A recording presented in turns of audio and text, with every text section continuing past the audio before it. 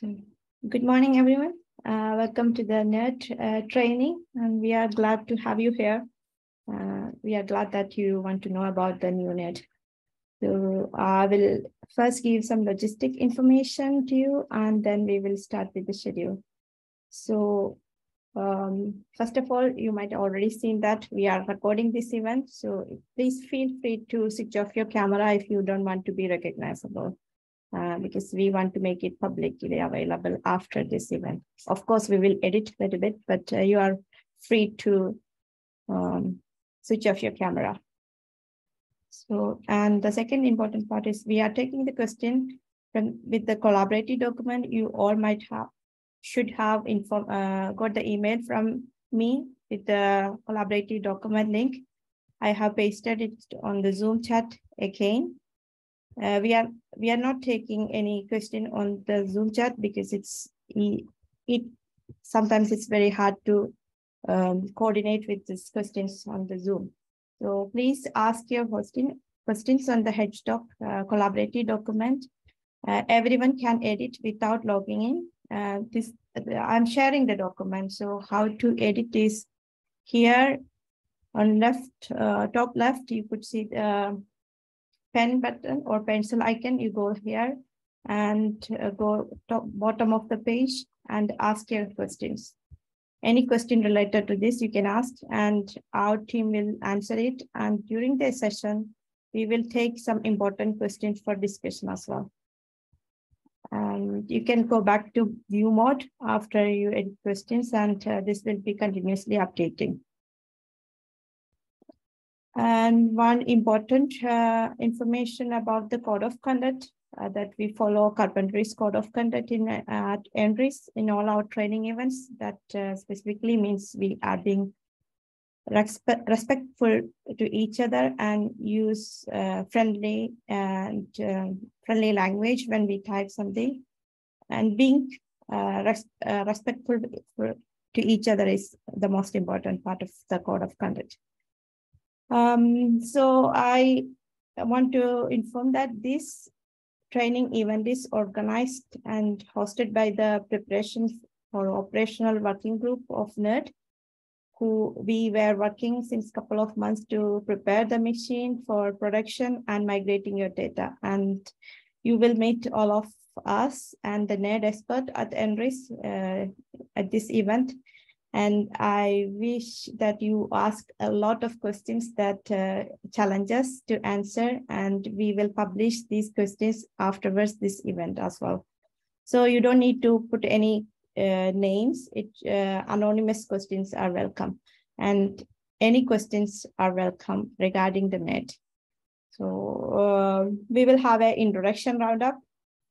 My name is Tanya. I'm training coordinator at NRIS, also was a member of the POWG team. From me, you might have got many emails. So we have all our POWG members here. We will have a roundup introduction first before we go with the schedule. And I will ask Francesca to give an introduction to start with this. Are you here? Yes, I'm here. Can you hear me? Can you give an introduction, Francesca? We'll have an introduction roundup. Yes, absolutely. So should I start? I guess I'm not really sure I can share. So not now. Probably we will have an introduction roundup. All the POWG will say something, and we can start. Okay.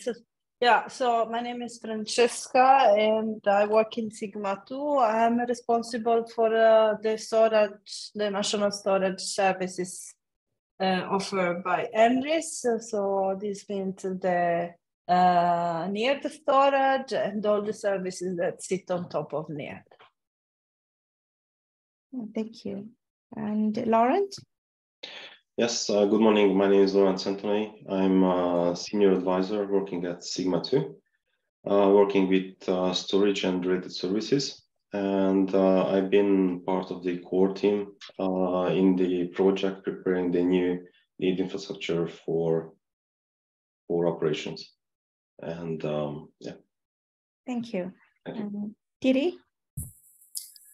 Hello, my name is Thierry Toutin. I'm working at the University of Oslo in the HPC group, and I am operating the NIRD storage and the NIRD Toolkit service platform.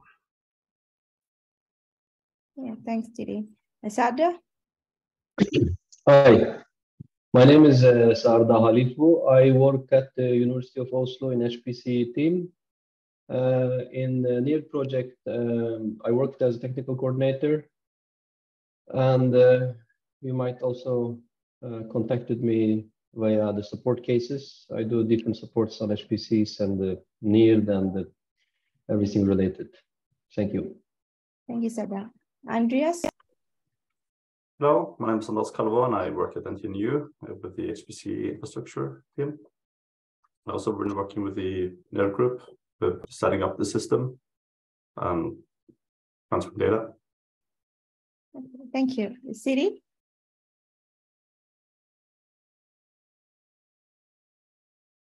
Hey, yeah, so I'm Siri Kallad. I work at UIB IT department, and I'm working with the NIRD Toolkit, and I was not involved in the setting the new system in operations.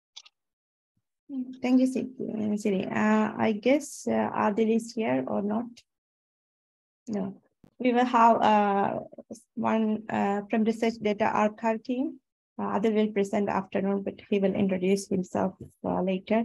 So I will stop sharing, but please ask your question. I have some question you asked during the registration. We will take it during the event. And as per the schedule, Francisca will give history, talk about the NIRD legacy. Am I sharing? Yes, yes. Okay, good. So I will, yes, this is about NIRD, and I will give you a little bit of an introduction of from where NIRD come from, a little bit of history, and maybe the current NIRD, how it was born, the new NIRD, and what we expected the new NIRD to become. So if you can move on. More detail in the agenda is, as I said, history, then the concept of NIRD, then why we have a new NIRD today, then how we have been procuring the new NIRD, and then the NIRD in production as of today, and all the other services that sit on NIRD. I think I have something like half an hour. I don't know, Dania, do you open up for question or not? We can have a question if there is something from in the chat, maybe. However, yeah, I don't follow the chat, but you can, Dania, stop me if there is a question which I have to address. Okay, so next. History first. Next. So maybe I don't know, how do you know about the history of Sigma and NRIS but okay, in early 2000 and early year 2000, let's say there were several HPC machines located at both universities. But these machines were not, so to say, under the same umbrella. They were owned and operated, and the resources allocated by each university. But then it became very clear that the digital world, the digital needs in research was going to explode very soon. And so in order to have bigger machine, there was the need of a stronger collaboration. And that's why around, by the end of the first decades of 2000, so the Sigma was established. And this Sigma was given the task of allocating HPC resources that were, let's say, given by the HPC, by the IT department at the universities. They had their own HPC infrastructure, and they were giving part of it to the national resources. They were also kind of exchanging a little bit of support, although at the time it was not yet called Meta Center, but was soon to be called Meta Center. But then it was even more clear by the time that, first of all, we would have had better and bigger machine if the 4 oldest university would have bought the machine together. And this was clear. You get more for if you buy a bigger machine. You get more for the money. It was also clear that HPC is not enough. There was the need for a national storage. So the North Store was established. At that time, around 2012, North Store had just a few petabytes in total, distributed between disk and tape at the University of Oslo and a little bit at the University of Tromsø. So this is a little bit of a history. And then in 2015, a national working group consisting of people from the both university and the Research Council put in place an idea of how the national infrastructure could be procured and operated. And this gave room for the establishment of Sigma 2. Yes, you can move on. So from 2015, we have the so-called Sigma 2. Sigma 2 gets funding from the Norwegian Research Council and the both university to procure and operate the national infrastructure. But it doesn't do it alone. It does it in cooperation with the both university that put the money, but put also the competencies.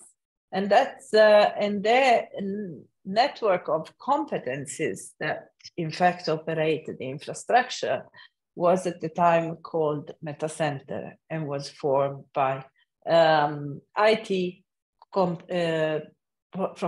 it was formed by the IT department at the 4 oldest university.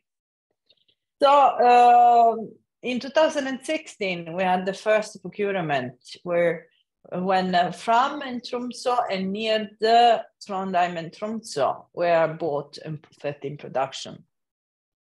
Then between 2017-19, Saga was procured and NIRD was expanded. In around 2020, we had the Betsy in production. In 2021, we had the new kind of renovate scheme of the national collaboration, which is no longer called Meta Center, but it's now NRIS. So that's why now we say that NRIS operate and offer the infrastructure. But the legal setting, it's still under the responsibility of Sigma or still procure systems. So in 2022, the a new location was procured. So we are going to move from 2 locations into 1. I'm going to say something more about this later. And in 2023, the new NIRD was set in production. So what is Sigma 2 strategy? First of all, the vision of Sigma 2, the reason why Sigma 2 was created is to maximize the impact of Norwegian research by offering predictable, cost-effective, and reliable and sustainable infrastructure nationally. So the key areas of Sigma 2 action are provide advanced computing and data service that fit the user needs. So the user are always in focus and the needs of the user are always in focus, but also facilitate the international collaboration by providing research service, cloud resources, and common components. And also combine the capability and capacity of different partners involved in the collaboration. Yes, you can move on. So that's more or less how the national infrastructure looks like now. As I said, we had, until 2022, we were operating an infrastructure distributed on 2+1 location. Why 2+1? Because we had in Tromsø, Fram, and one of the NIRD disk. In Trondheim, we had Saga, Betsy, and one of the NIRD disk. And then we had some capacity that we bought. We have bought from TSD, use it in order to offer sensitive data capability nationally. So that's also a possibility for the national user to get access to these TSD resources through the national offer. But now, just one moment more before I finish on the slide, go back. As I said, in 2022, we have procured a new location. So in the future, the all infrastructure is meant to be moved in the new location, which is not Malloy. It's called the actual geographical place is called Nordfjordeid. The data center will be in Olivine Mine, Hold Olivine Mine, and which has been adapted to host the data center. It has a very good capacity and capability in terms of space, in terms of security, in terms of electricity power, cooling system. And last but not least is also green. Sigma 2, this is the NRIS infrastructure, which is provided to the national user, and this sits on top of the SICT network. Yes, you can move on. So now a little bit focus on NIRD, if there are no questions. Good. Then research in a digital era. I mean, before, as I mentioned, it was all about doing computation on HPC system or locally. But then we see that we have seen that in the digital era, researchers need storage for securely storing, analyzing, and reusing large volume of data, not only for themselves, but also to run a collaborative research. So this poses a new challenge to the concept of storage. It's not only storage for storing, it's also storage for analyzing, storage for sharing, storage for ensuring security. Yes, one. So when the old NIRD was set up, it was designed to follow what we call the data-centric architecture. The idea was quite new at the time, but extremely simple.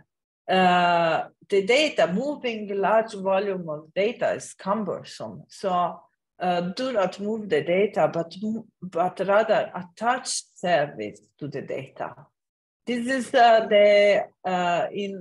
in summary, the concept of a data-centric architecture. Move on. And that's why the NIRD ecosystem has been built the way it is. So let's say that the storage backbone is on the center, and then sitting on top of the storage, there are a number of services that are meant to support the researcher in every stage of the research data life cycle.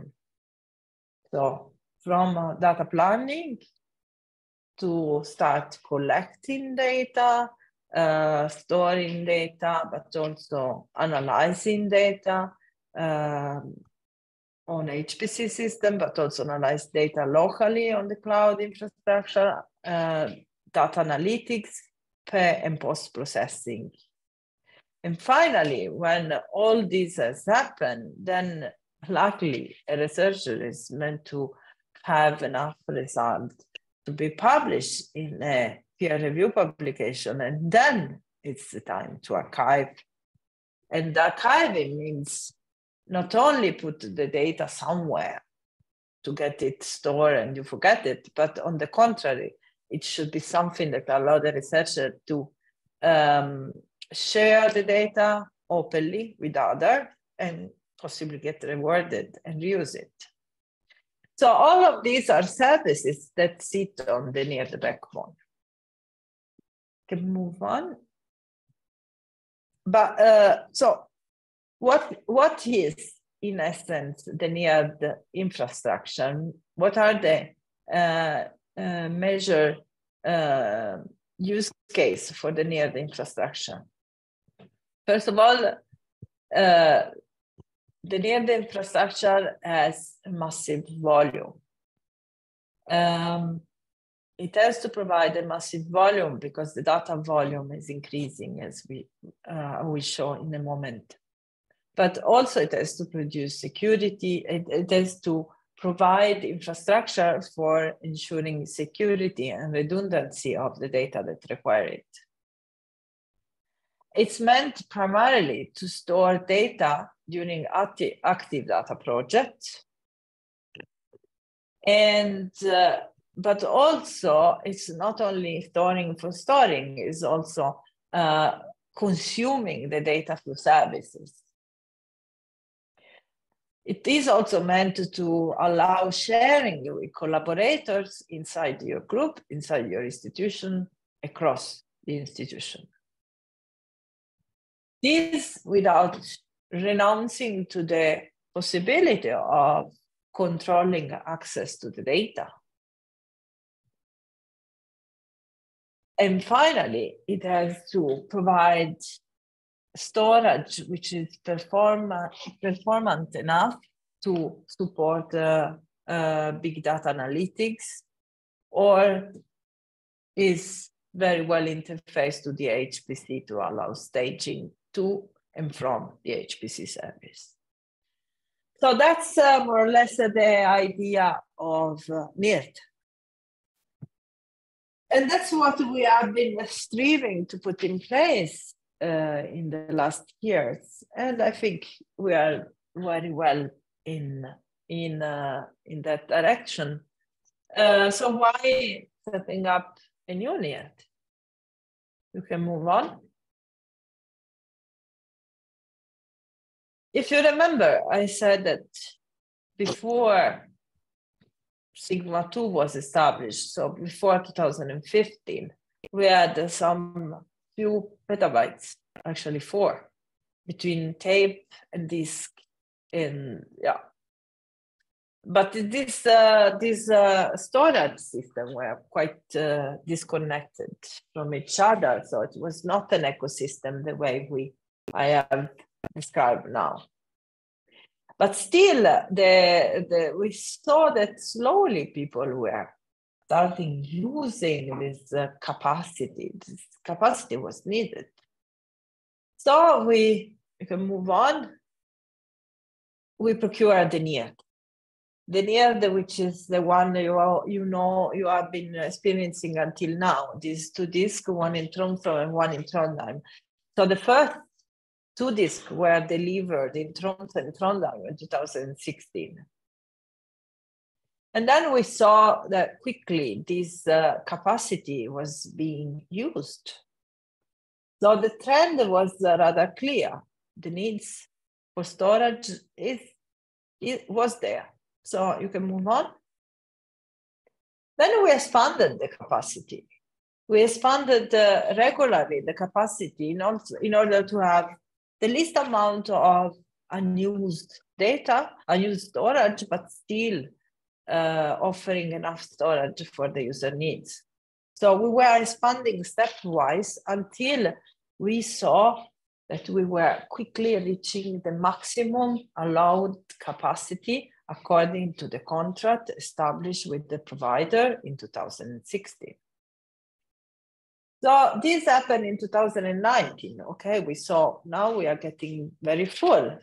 And then we run an investigation. We run a survey asking the user, okay, can you make a prediction, max and minimum and maximum storage needs from 2020 until 25? And the results was quite impressive. I mean, clearly the storage needs was getting higher and higher in terms of volume. So we started the project, but you can move on. But what is this volume used for? The most special thing of NIRD, one of the most special things is that it's a multi-tenant solution for different disciplines. So we are not offering a storage which is designed for a specific discipline of science. We offer generic storage and the multi-tenant storage. But you can see already that there are some domain of science that produce quite a lot of data, such as geoscience, marine technology, biology, biomedicine, and so on and so forth. Those are the primary users for us, but this doesn't mean that, for example, we don't host data from human science, humaniora. So one other important thing is that not all the data which are stored on NIRD are actively used. Quite a large portion of data on NIRD, it's cold data. However, we see also that even if a data set is cold, this doesn't mean that it's not worth to be stored. This is something that, again, was acquired during the last years.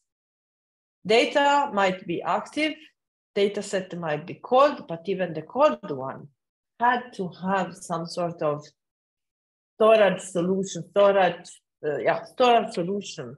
to be hosted in a more cost-effective way. Yes, and so we started the procurement of the new NIRD. In the so-called NIRD 2020 project. Can you hear me still? Yes, Francesca. Yes, okay. The requirement for the new NIRD, we started by collecting requirement from different user community. And we saw already a complexity of requirement. So first of all, the user needs active data storage, but also less active data storage, as I was mentioning. So cold, let's call it cold data storage. They need also to have a mechanism to back up the data that require security and redundancy. They want to have services connected to data in order to consume the data. They want to have high capability with regard to connectivity towards the HPC in order to stage back and forth data to the HPC.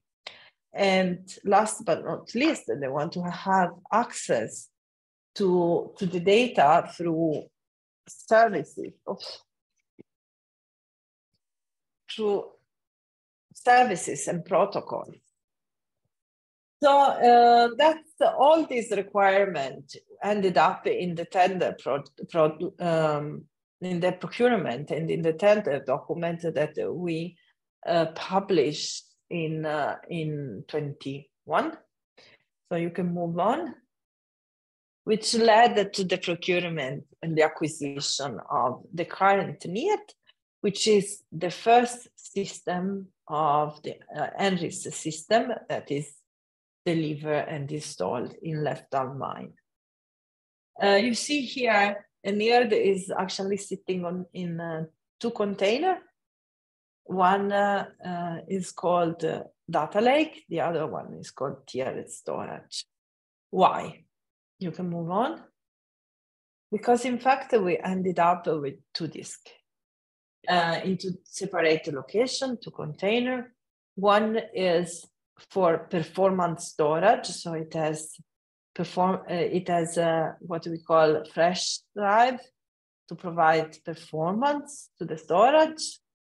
And the other one, what we call data lake, it's a sort of cold storage system, but this cold storage system has also a number of APIs and support a number of access protocol in order to support the different use cases, especially for people who need to access and consume this data through services, possibly object-oriented services.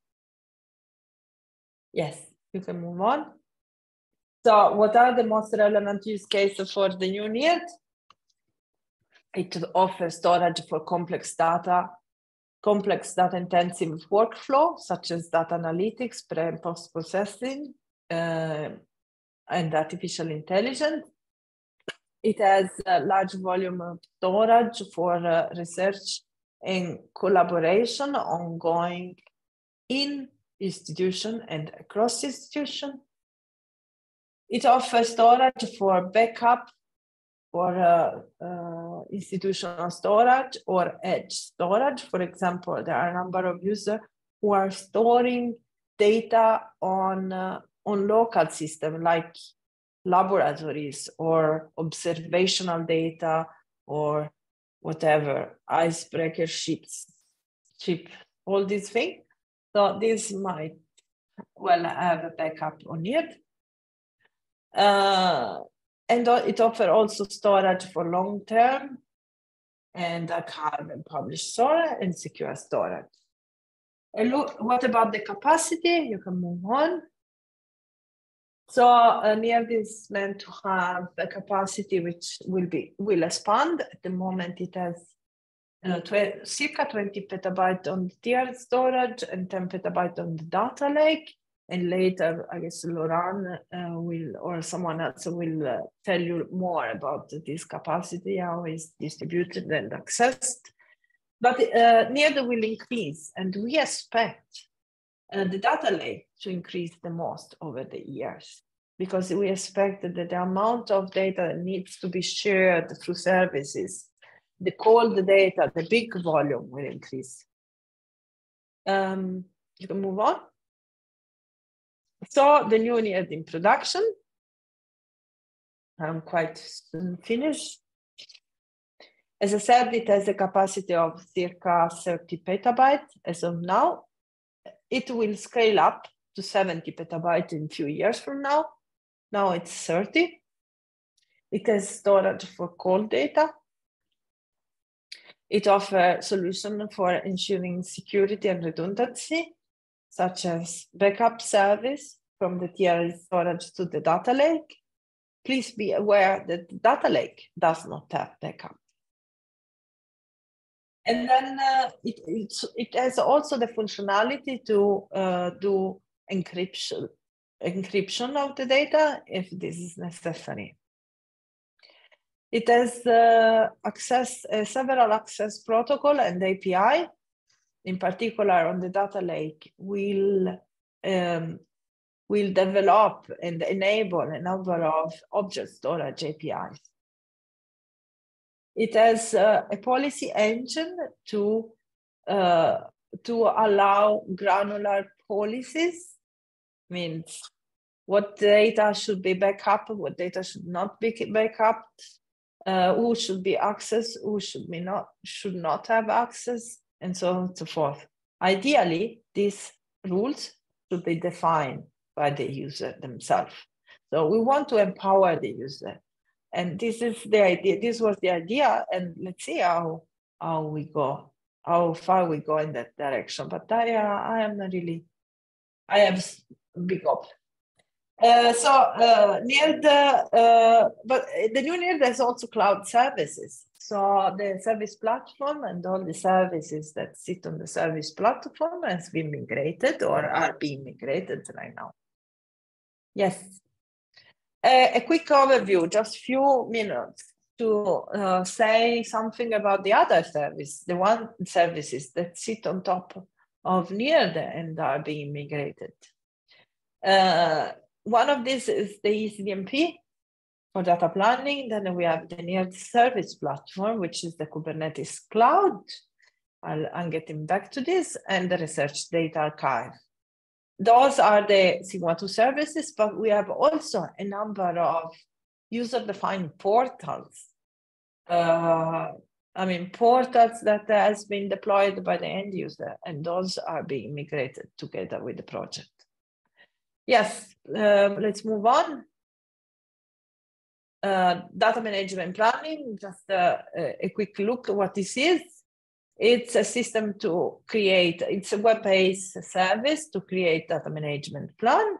And the special things, there are several DMP tools and all of them are good. The special thing of this DMP is that you can, with the help of our administrator, you can make a template which is designed on the data management rule your group, your institution has decided. You can move on quickly. Yes, that's said. Then next.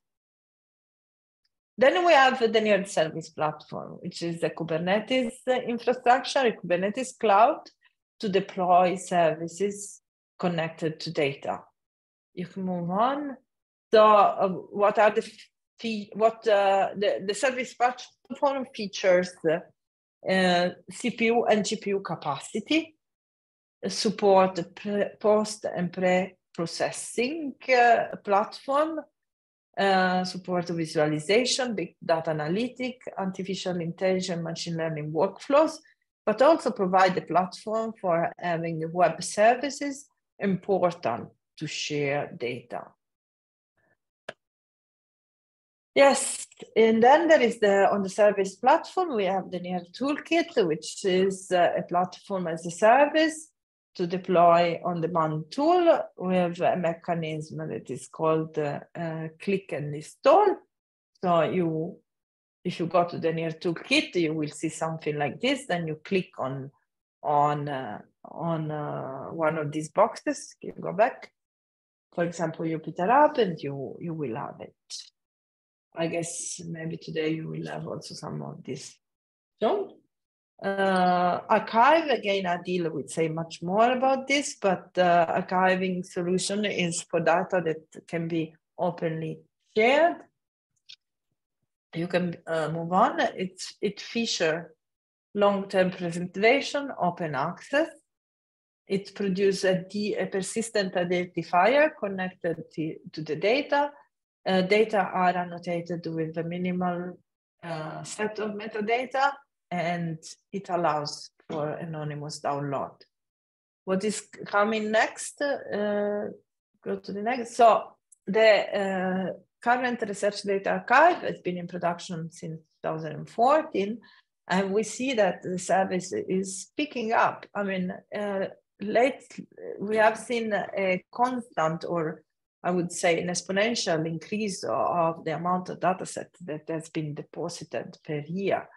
This especially in response of the national directive that were published from the Kunskap, the directorate, so from the Research and Education Ministry, saying that all the research data should be made openly accessible after being published. So because of this, people are using a lot the Research Data Archive to publish the data. We have at the moment circa 650 terabytes published in a single replica, and then we have several replica. We have seen that the needs have been changed since 2014. User needs more fair feature on the archive, more interoperability, and that's why we are running now a project which is called Archive 2021 that will make the next generation archive during this year to be in production ready next year. So stay tuned, this will come very soon. Yes. Yes, I started the presentation. Do you see my slide? Yes. Okay, thanks. Good. Then I will start by saying a couple of words about the collocation. As Francesca was mentioning, so from 22, there is a new collocation which NIRD started to, NIRD was installed in already in the new collocation, and this will be also the collocation for the next generation HPC machines as well. Here you see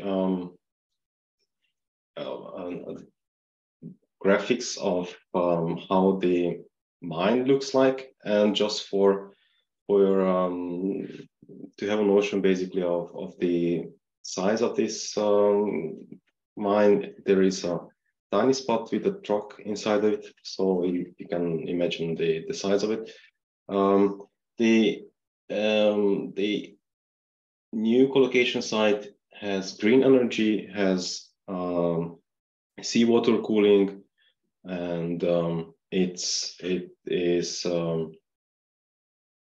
is basically providing professional services for NIRD. NIRD is located in the 3rd level, and there is going to be a separate area for the upcoming HPC system, and you can see also a little bit of a graph showing the sizes of the holes and the containers, and also a truck beside the location. As it was mentioned before, so the operations are provided by NRIS, which are the 4 oldest universities: Bergen, University of Bergen, University of Oslo, Tromsø, and NTNU. And on-site services are provided by, as mentioned, by the Lefta Mine data center. When it comes to connections to the data center, it is connected to the research data network over 100 gigabit. It has redundant connection. One goes directly to Trondheim and the other to Bergen. And the connection is completely redundant in terms of the whole setup. The systems NIRD is installed in containers. Here's an air view of a container, how the container looks like. But basically, there is capacity for 8 racks in single container, possibility for 22 kilowatt power for each rack, and it has 8 liquid cooling heat exchangers in each container, redundant cooling and power. It has automatic fire extinguishing system. It has a hot and cold aisle setup. And according to the current technology, it is actually possible in theory to install up to 80 petabytes in one single container. So yeah, the container looks as it was shown also before, but you can see here how a container looks like installed in the container racks, and a picture taken inside of the container with the NIRD equipment in it. So just for you to have a notion how the system looks like. So the NIRD architecture, as Francesca was mentioning, so it's based on use cases which we collected during the architecture phase for the system, and these were translated into technical requirements, and we are part of the tender process, and these resulted in an architecture where we have two separated storage clusters. In a way, you could think of these as two separate disks, but of course, it's a much more complex setup. One is, as it was mentioned, named tier storage, just because it has several tiers. And the other is a data lake, which has a more flat structure. And I will go into the details, technical details for each of these. But yeah, what I can mention, so here it's just a very, very high level overview of the interfacing also from these systems and how it was taught to function. And also, yeah, there is it's visualized a connection between the two clusters, obviously. So the solution is based on IBM Elastic Storage System, and the system is designed for high availability. It has no single point of failures, and it is also providing on-the-fly maintenance for increased uptime. And it has also balanced failover high-speed network for all over the system. So a little bit about the hardware. We have multiple building blocks. Building blocks are, as mentioned, based on the IBM ESS technology. One is IBM ESS 3200, which includes NVMe drives. The other is ESS 5000 technology using nearline SAS drives. The network is 100 gigabit Ethernet interconnect. It is based on IBM switches.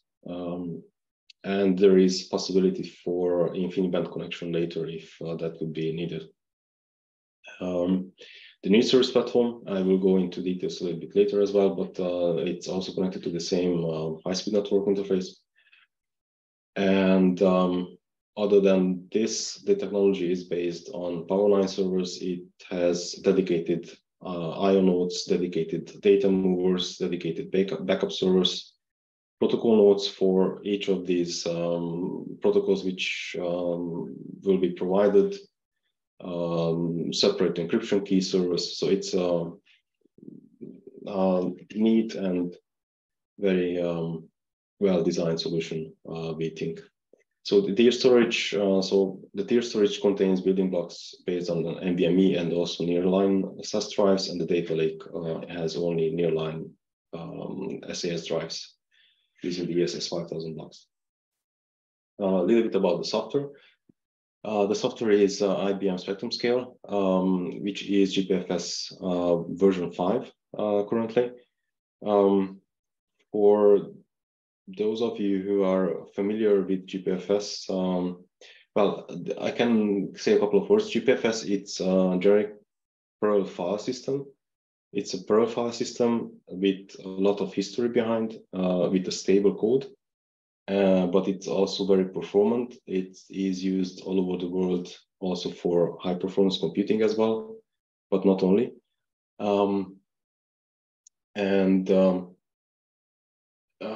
One particularity, for example, with the GPFS file system is that when a generic another parallel file system will start to struggle at, for example, at 70 or 80% of usage, GPFS will keep on with more or less the same performance as it was with empty disks.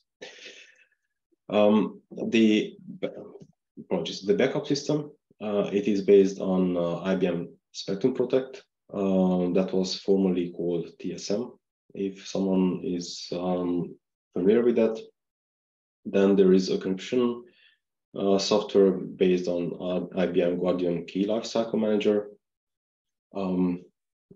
There is also data insight possibilities using IBM Spectrum Discover.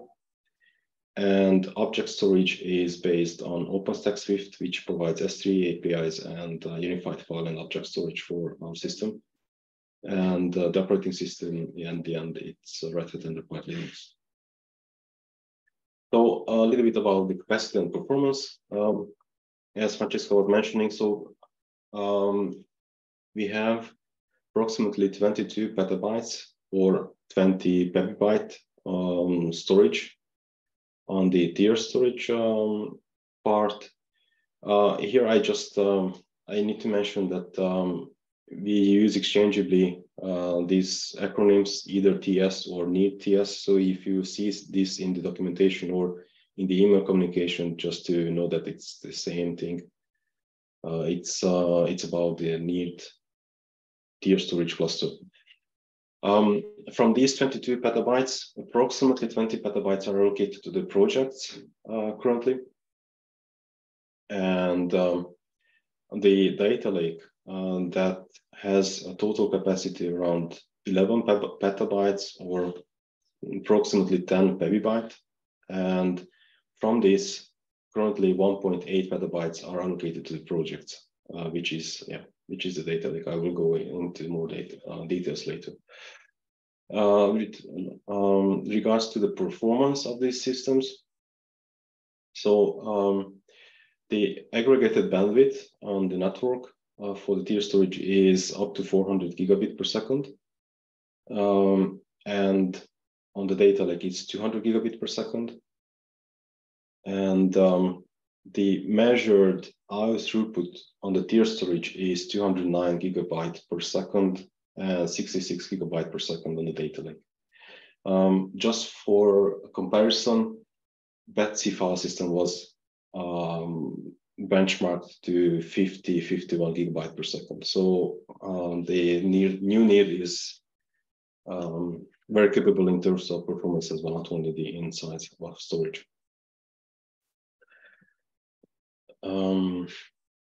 Yes, some of the common functionalities for the two clusters, both are supporting multi-tenancy.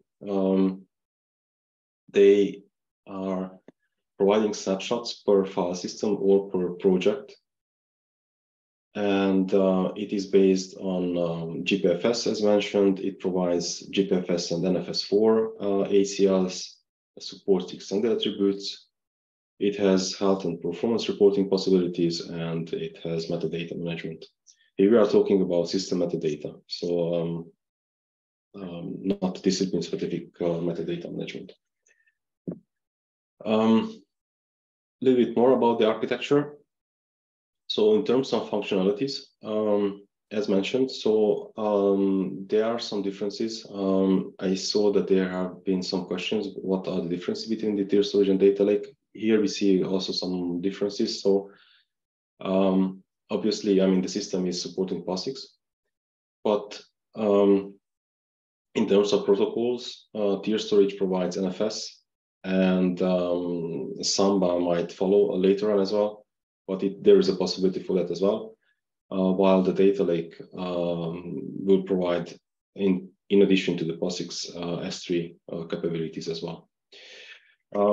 In terms of APIs, I can mention the GPFS APIs. There are low-level C calls which one can use. There is documentation if someone is interested, which we can provide a link to. It is important to note that GPFS APIs are not supported on Windows systems, although this is not a problem internally on the infrastructure, our infrastructure, because everything is based on Linux. There are possibilities for encrypted projects, file access logs, and there is also possibility for collecting system metadata and get some insight in what is happening basically on these systems. Yes, I was mentioning ACLs and extended attributes, and in addition, when the S3 is put into production, then role-based access control through S3. In terms of file systems, the tier storage has a project file system, has a home file system, and a scratch file system. These are file systems which are accessible to the users, and the scratch file system, I need to mention just that it is available on the NIRD login nodes, not on the HPC systems. It also provides storage for the research data archive. On the data lake, the file system available for the researchers is called NIRD Data Lake, and yeah, it's mounted as such on the NIRD login nodes. The data lake as a cluster, it's providing also backup for the tier storage, and it is acting as a secondary site for the NIRD research data archive. When it comes to the quotas on the system, the default quotas set for homes is 60 gigabyte and 300,000 files. And when it comes to the projects and data lake, by default, every project will get 300,000 files at initial allocation, and the quota is based on the allocation by the research allocation committee. Regarding the scratch file system, there is no quota applied, but it has a 21 days retention time. The system is automatically cleaning up the data which is placed on the scratch file system. Here down below, you can see a screenshot of an example using the usage command, which is available on the NIRD login nodes. By running usage without any options, you will see your usage on the home file system and the limits. Also in terms of file size, but also in terms of number of files. And when it comes to a project, if you add -p flag to the usage, you can query your project and see the allocation and the usage for that particular project. A couple of words about the backup system. So as I was mentioning, it is using the IBM Threat and Protect system. It is an incremental backup.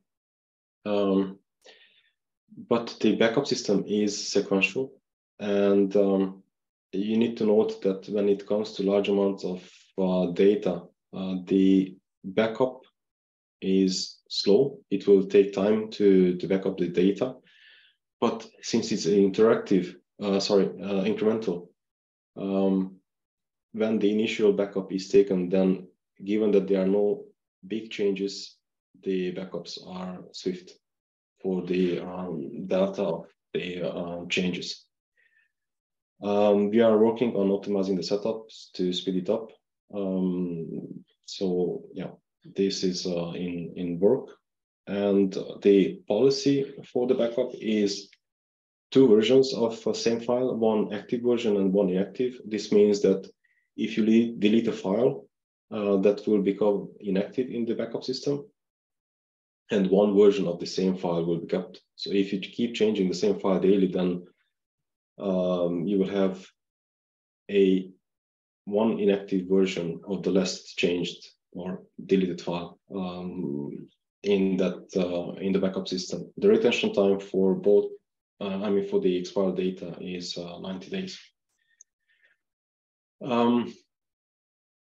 The backup system Obviously, it's limited. We need to make sure that we are backing up only necessary data.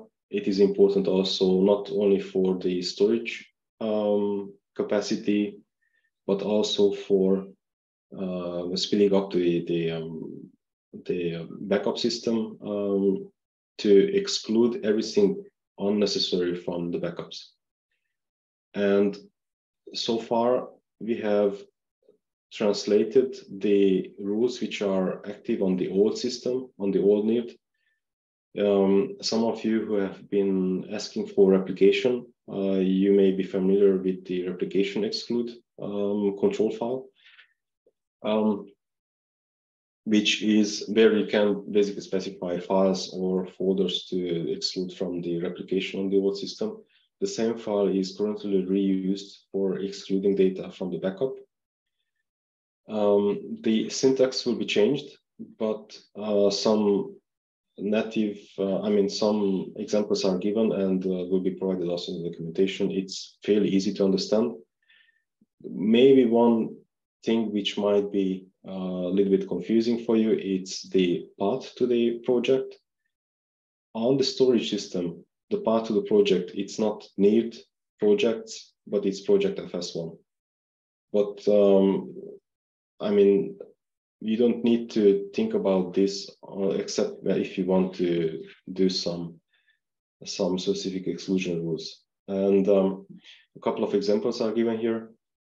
So if you want to exclude a full directory, it's just appending a star after the directory, and then everything within that directory will be excluded. Another way to do the same, it's in the second line. You need to have 3 dots, slash, and the star, and then again, the same directory will be excluded from being backed up. But keep in mind that the first one is using the syntax exclude.dir, and the second one is just exclude.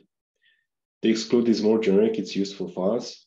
So for example, if you want to exclude a file, then that would be, the syntax would be the following. So for example, if you want to exclude .sh files from being backed up, then the syntax would look like this.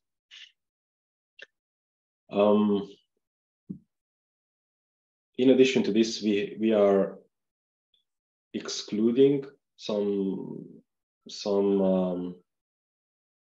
files and folders by default from being backed up, and these are among others .debug, for example, or temporary TMP, whatnot, combinations of all these. So we try to avoid from the beginning backing up unnecessary data. Yes, so the next step, a couple of words about the allocations. I saw that there has been a question about that. So please note that the tier storage and the data lake technologies exist as of today, but sort of the data lake product is not yet defined. It's in the process of being defined.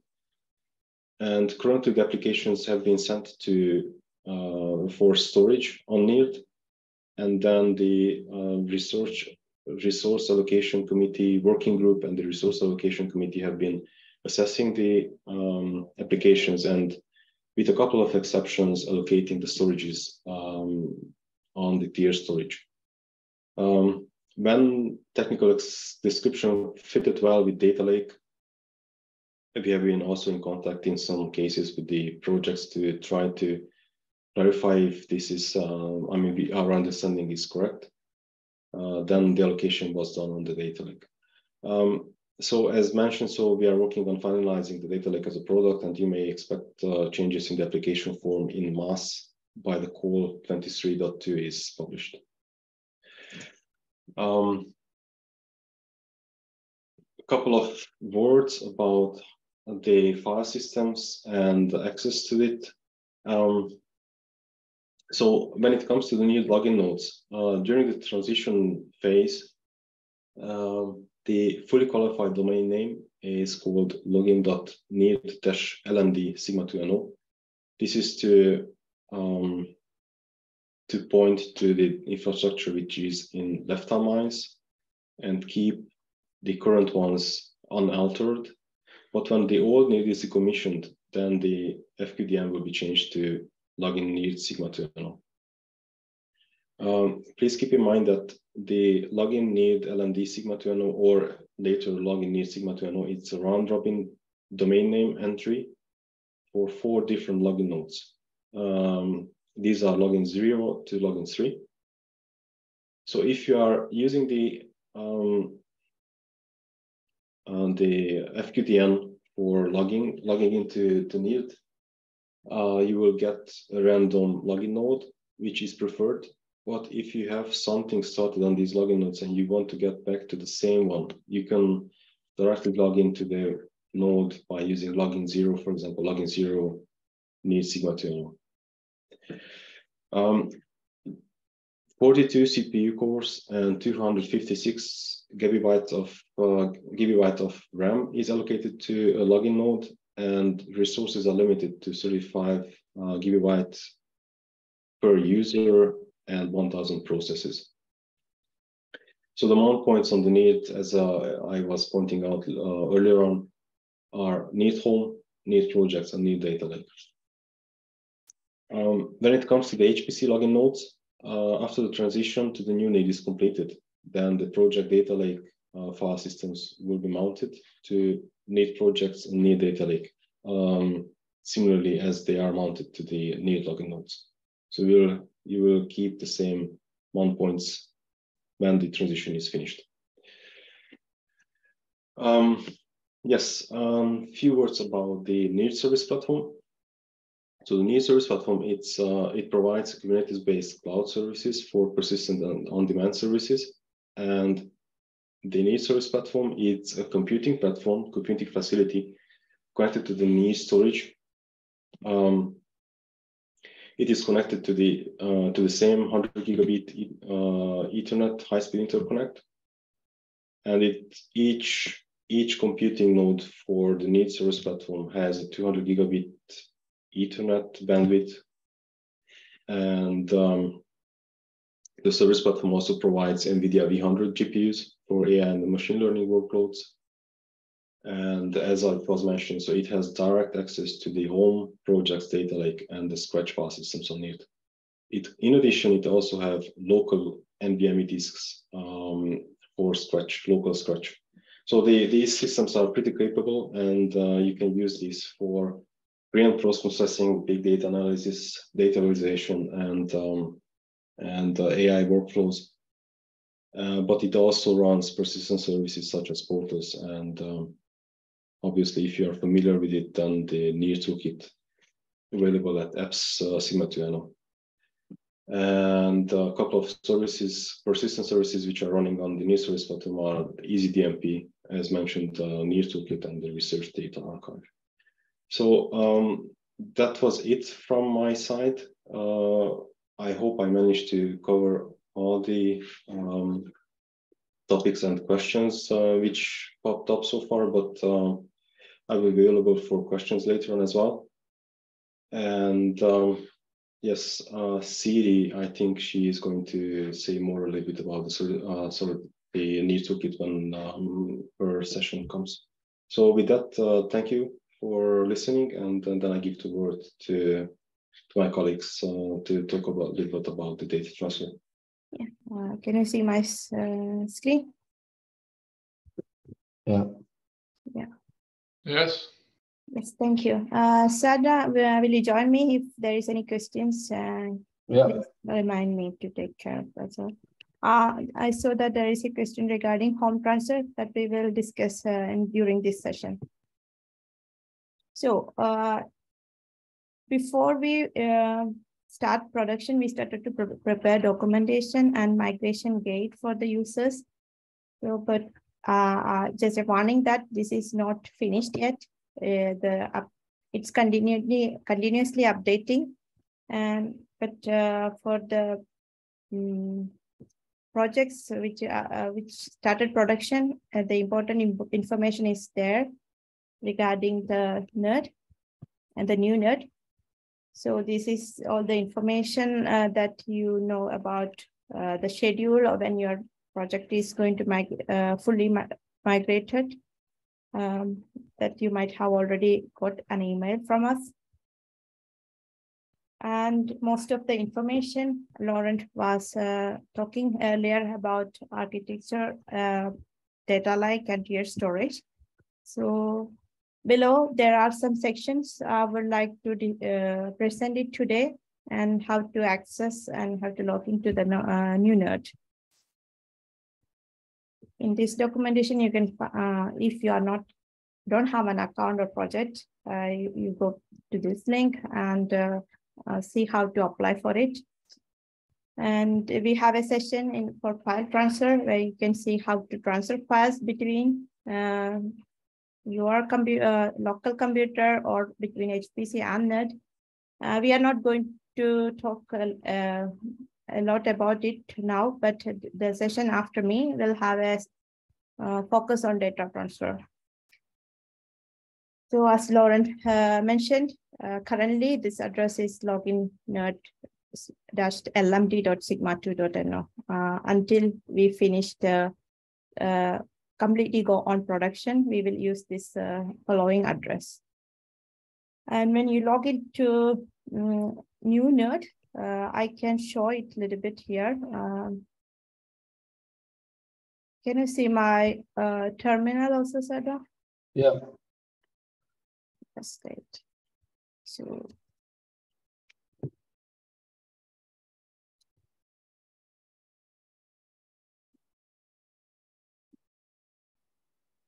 I have to yes, your username and password is same as the old NIRD. And here I have passwordless login, so I am logged in to new NIRD, I think so. No, this is the old NIRD, Dania. Okay, yeah. I forgot to. Yeah. So, so here you have the home directory. When you logged in, you go to your home directory, and your home directory, when you first log in, it will be empty. And we asked users to migrate your home directory to the new NIRD. So there is a link of suggestion how to migrate your home directory here, and we have this fact. If you go down, we have answered the question, how do I migrate my home folder from old NIRD? And we recommended rsync to use. And also this is the recommendation, like don't copy all the files, like all the Git files, all the conda files, or to the new NIRD. The necessary scripts you want, and you can compress it. This migration user guide contain most how to compress and how to find empty directory and folders and all these things. So you can have a look and do it, because we have sent this information before we started the migration. So yeah, this is the answer to your question on question number 5 as well. And there will be software access. We can also access software on command line as well as from module. And this documentation contains a lot of warnings, because we are not completely in production. We are testing a lot of things. So if there is something not really stable, you should contact us. If I want to know the modules, so CDO, so I can check with module, and you can find different version of CDO here. And also there is, if I'm not wrong, there is command line access also for limited number of modules. No. Probably not.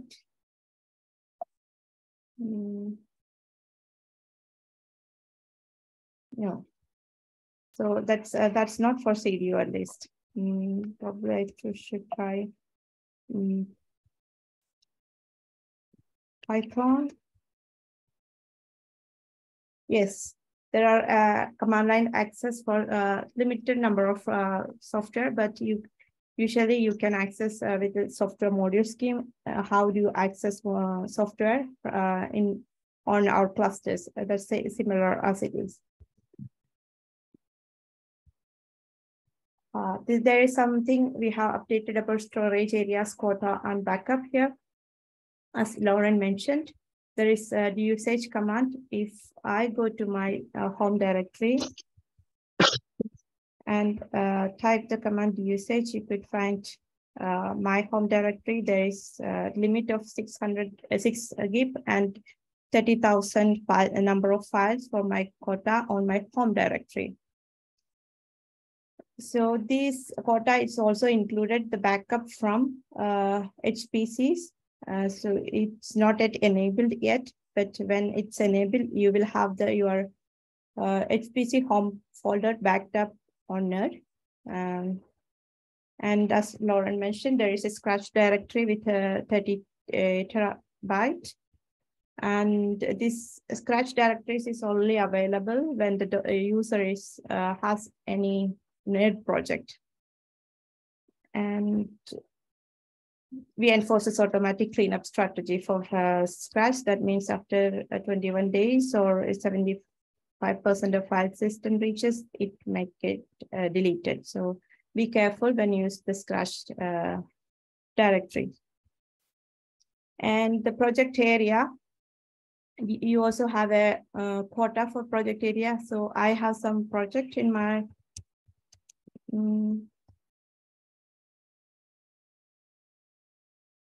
so if I go for the usage -p and my project, you could see that the project has how much usage we have for this project for disk as well as a number of files. And this project and resource projects means we are on tiered storage. The current project has allocation only on tiered storage. If you have a project which has allocation on data lake as well, you will get data lake instead of projects here. I think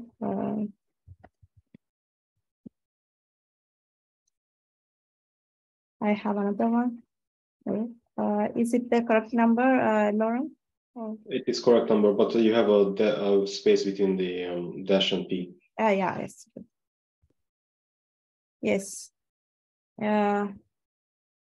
Here, this project has allocation only on data lake. So that's why the usage is showing data lake here and the resource.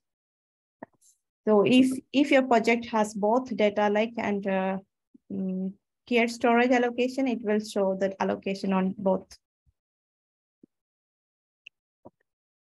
So something about snapshots. And both home directories and the project areas on tiered storage and data lake are have temporary backup in the form of snapshots. Just to remind that this is a temporary, not permanent backup. So if you want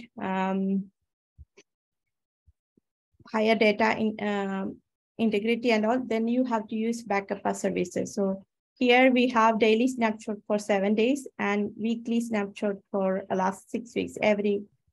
This will be stored, and after that, it will not be stored beyond that limit. So where the snapshots are located? On NIRD for home and projects, you can find the path of snapshots, and if there is something happened within a day, usually you should be able to retain the data from the snapshot. You don't need help from operators for retaining your data from the snapshots.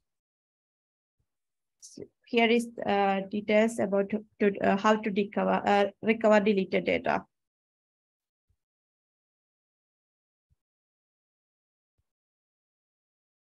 So snapshots from HPC projects are not enabled. and this will be enabled after the complete migration of all the projects to the new NIRD. So as Lauren mentioned earlier, we have backup as a service or not.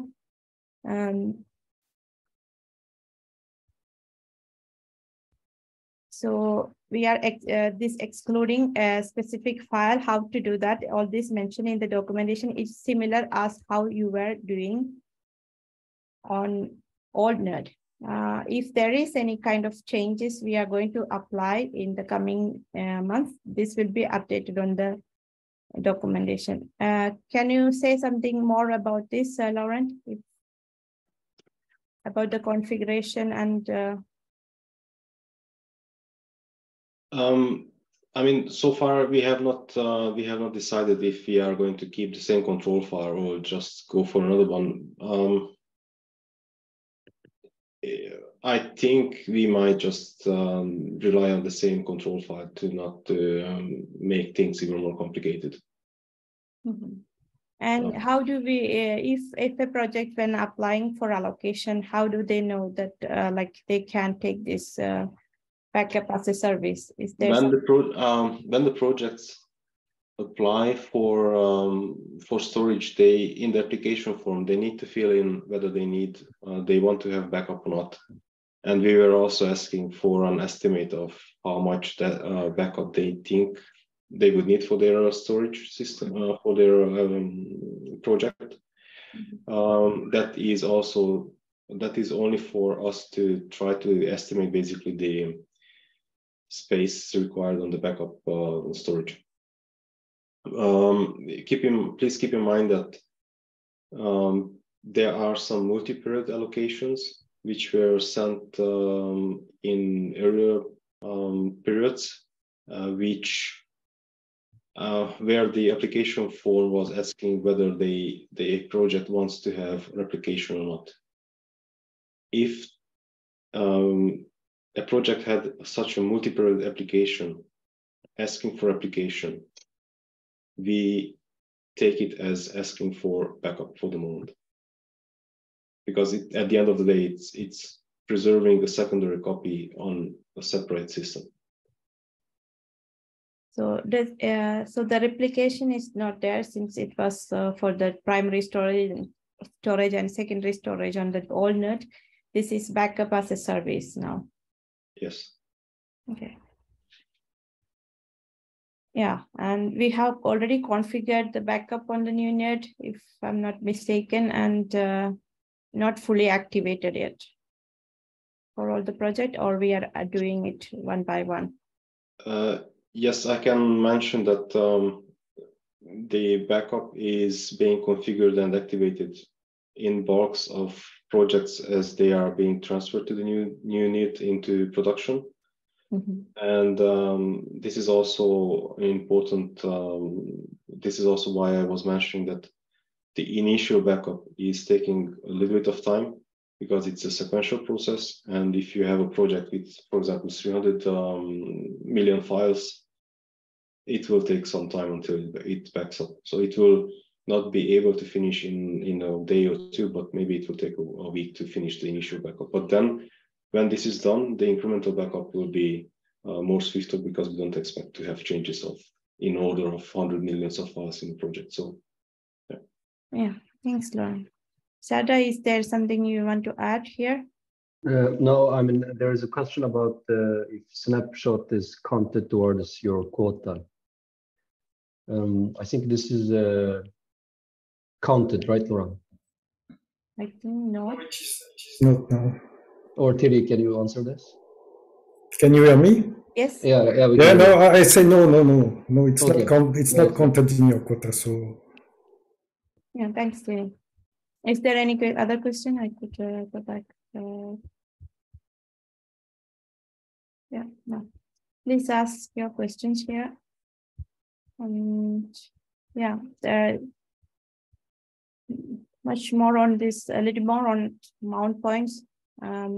We have not yet mounted on HPC, but this documentation will be updated further, and you can see the warning and not here.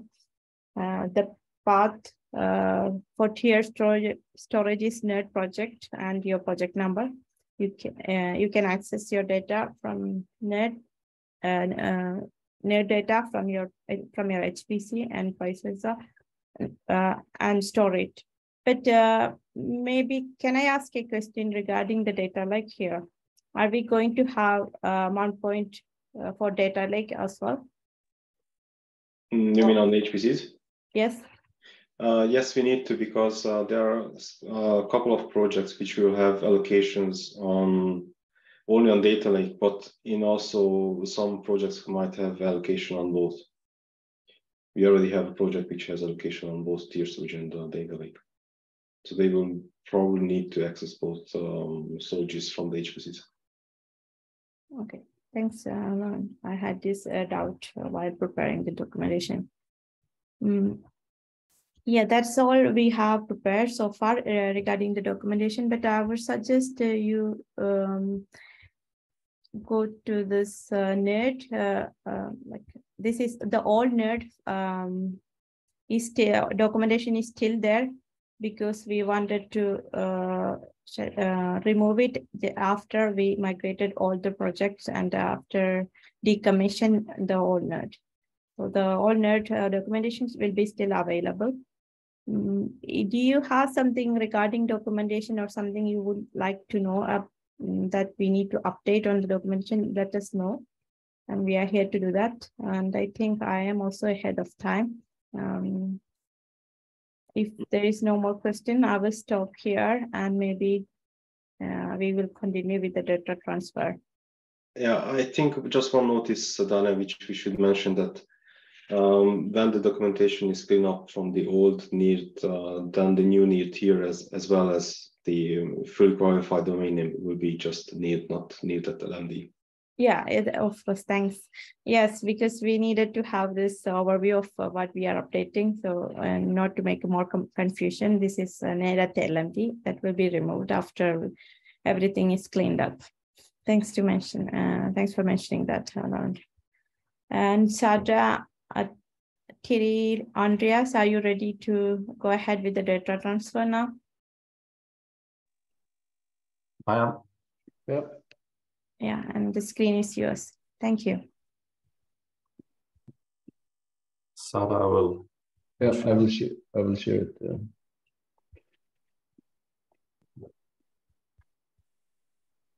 Can you see my slides? Yes. Okay, so our documentation used to say that we suggest using SCP to transfer things. This is the link for this. It contains a few examples.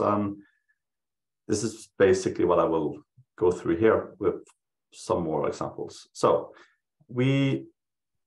after realizing that SCP doesn't really scale quite well, we've been using more and more rsync, at least internally, and we think it could be a tool for people to use instead. It has a very large amount of options to do what you might want to do, but most of them are not really something you need to know about.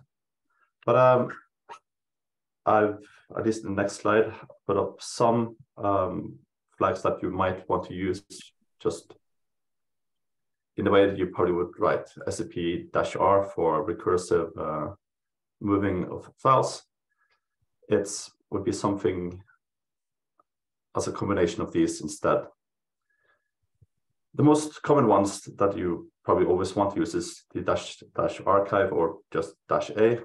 It's actually a bunch of other flags, but it's what you want to use.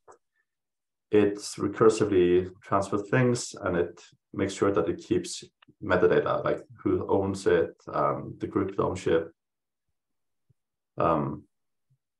the access flags, etc. So those, just keeping that will make a copy from your location to another location, and it would mostly look the same. It doesn't include hard links, which you might want. which is capital H, but for now, we'll just not mention that. Since you're doing this in terminal, you probably want to see some indication of what it's doing. -v or -- verbose will print things as it's doing things. There's a flag called --update or -u that will look at timestamps of your file and compare them. So if the destination is newer than what you have, it will not transfer it to make sure that you don't overwrite something. This is, of course, then important that you actually have timestamps. So for some reason that wasn't lost in some other process.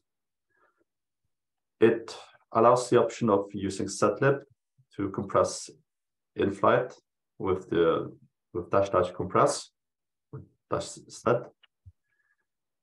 And it does allow for some sort of indication of how it's doing, as in how fast it's doing, how much it's going to do, how many files left with this --info equals progress2, or there's another one, just --P, which is a more simple version. Also, if you are not sure what it will do, you can also add --dry run to just make it print what it would do, but it will not actually do it. The examples I put here is very simple.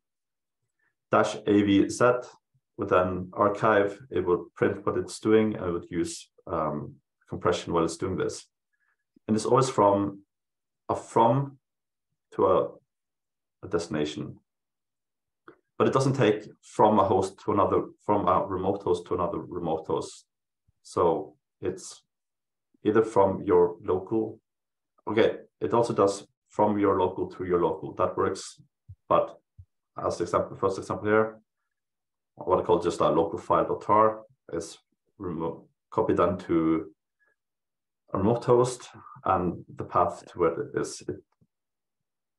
Here I used an absolute path, but also your home area would just be a colon and nothing more.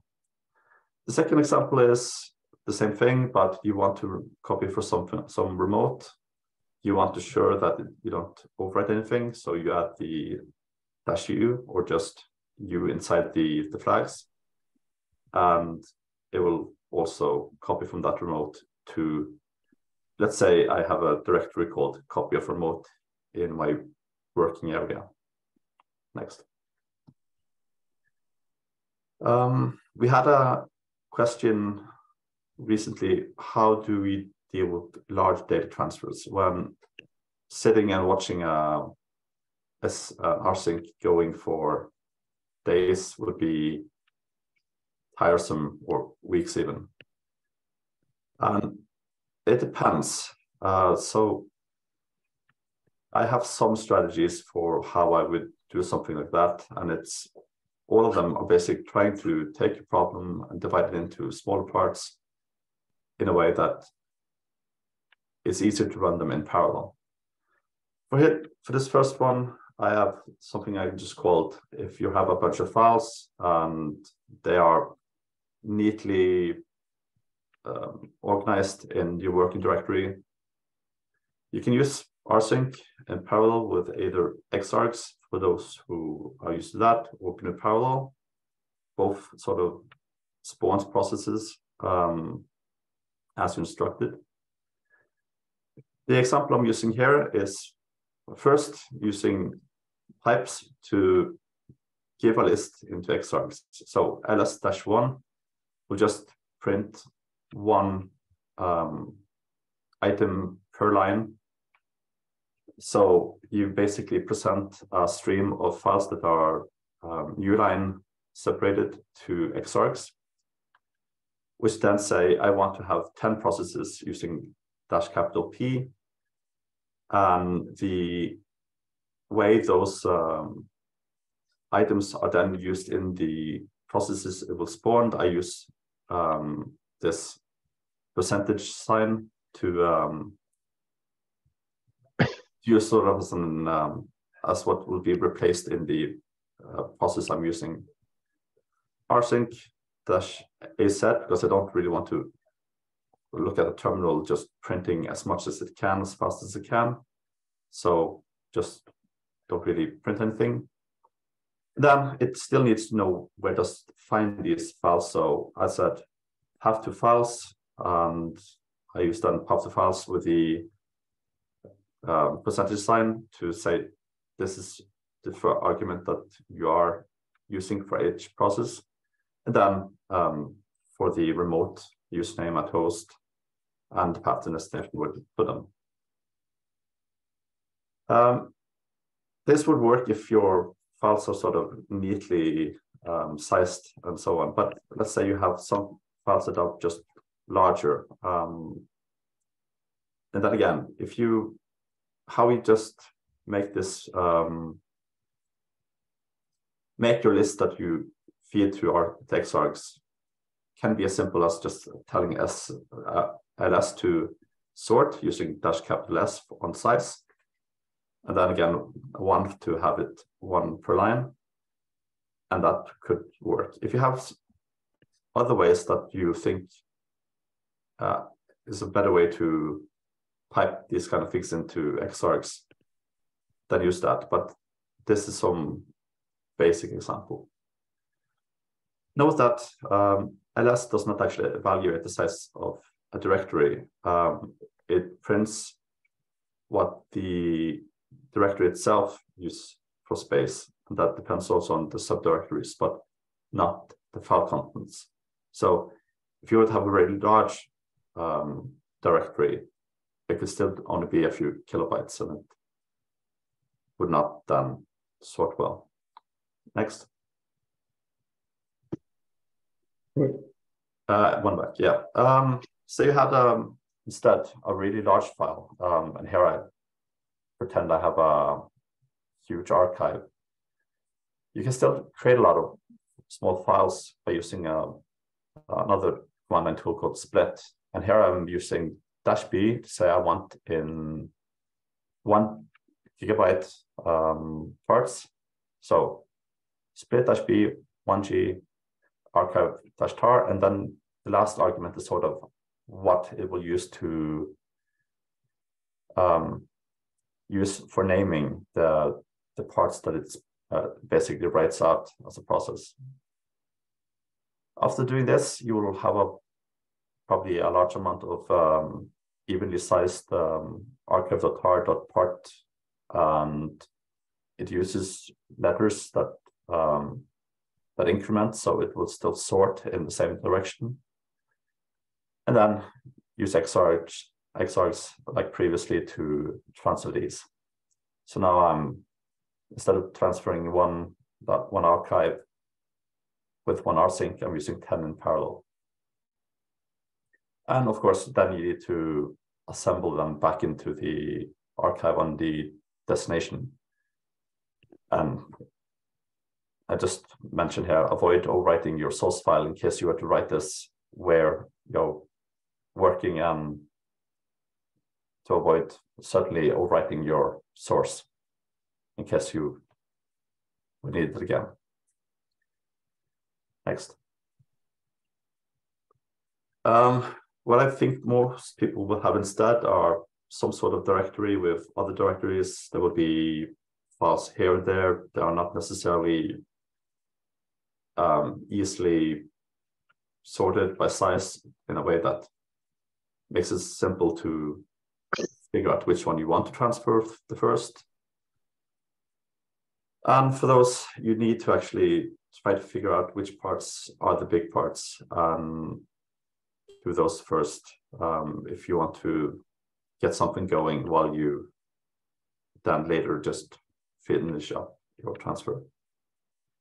There's a tool called DU, disk usage. It is sadly a bit slow considering the sizes of the files and directories we are used to deal with.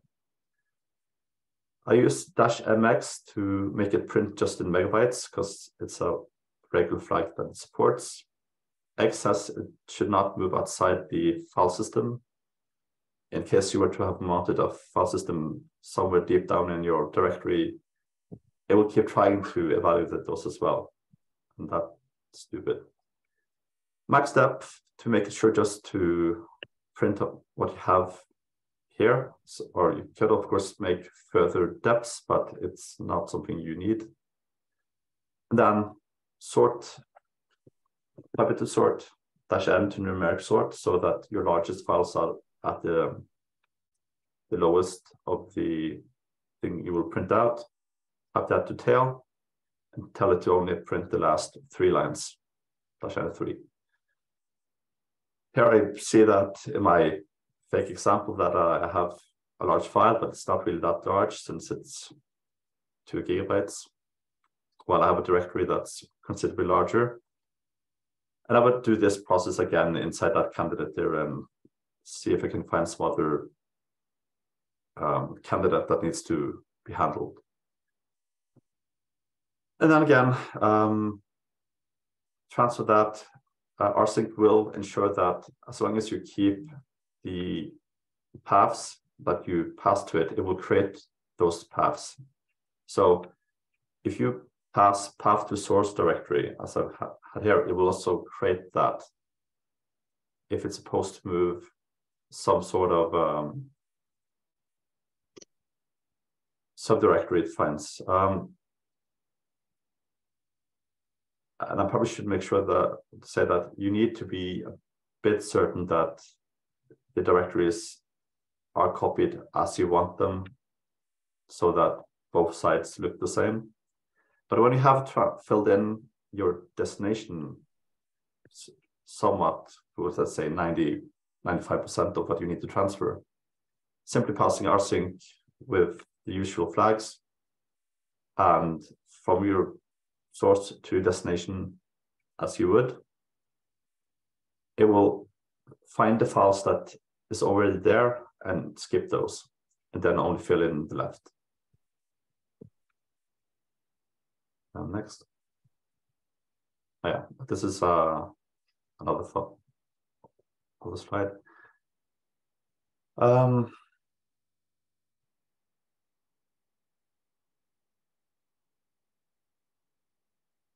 I think this sort of is summary of things I've said so far. It should be mentioned that it says also resumes interrupted transfers.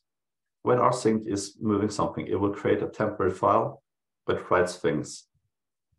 And if you were to interrupt it and resume your transfer, it will use this temporary file to see how far it's gotten and continue from that point. This itself makes it quite better than SAP to move, since SAP doesn't really know about these things. Next.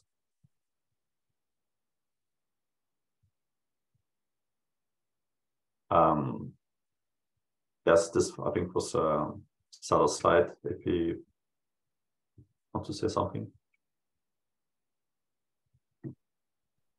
This is from Thierry, I think.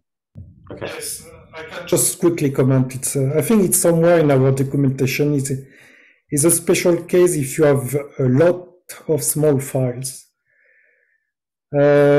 In that case, rsync is not very efficient because for each small file, it will create an overhead to transfer the file. So it's better to put all the small file in a tar file and then transfer only one file, which is a tar file. And on the other side, of course, you will untar it. And as an example, benchmark example, I created a folder with 1,000 small files, 1 megabyte files. And I tried to transfer that with a simple rsync command, and it took 1.5 minutes to do. And if instead I create a tar file from that, it takes about 5 seconds. Then the tar file will take also 5 seconds, depending, of course, of your network speed. And 5 seconds to untar on the other side. So you see, in my example, you have 15 seconds instead of 90 seconds. So it's a speed up of a factor of 6.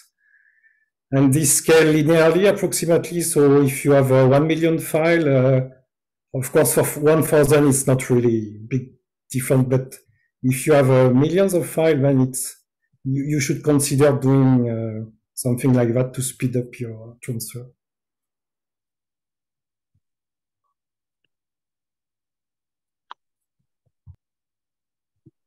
Yeah, transferring between Betsy from Saga and NIRD. So we don't have a new NIRD mounted yet on the all the clusters.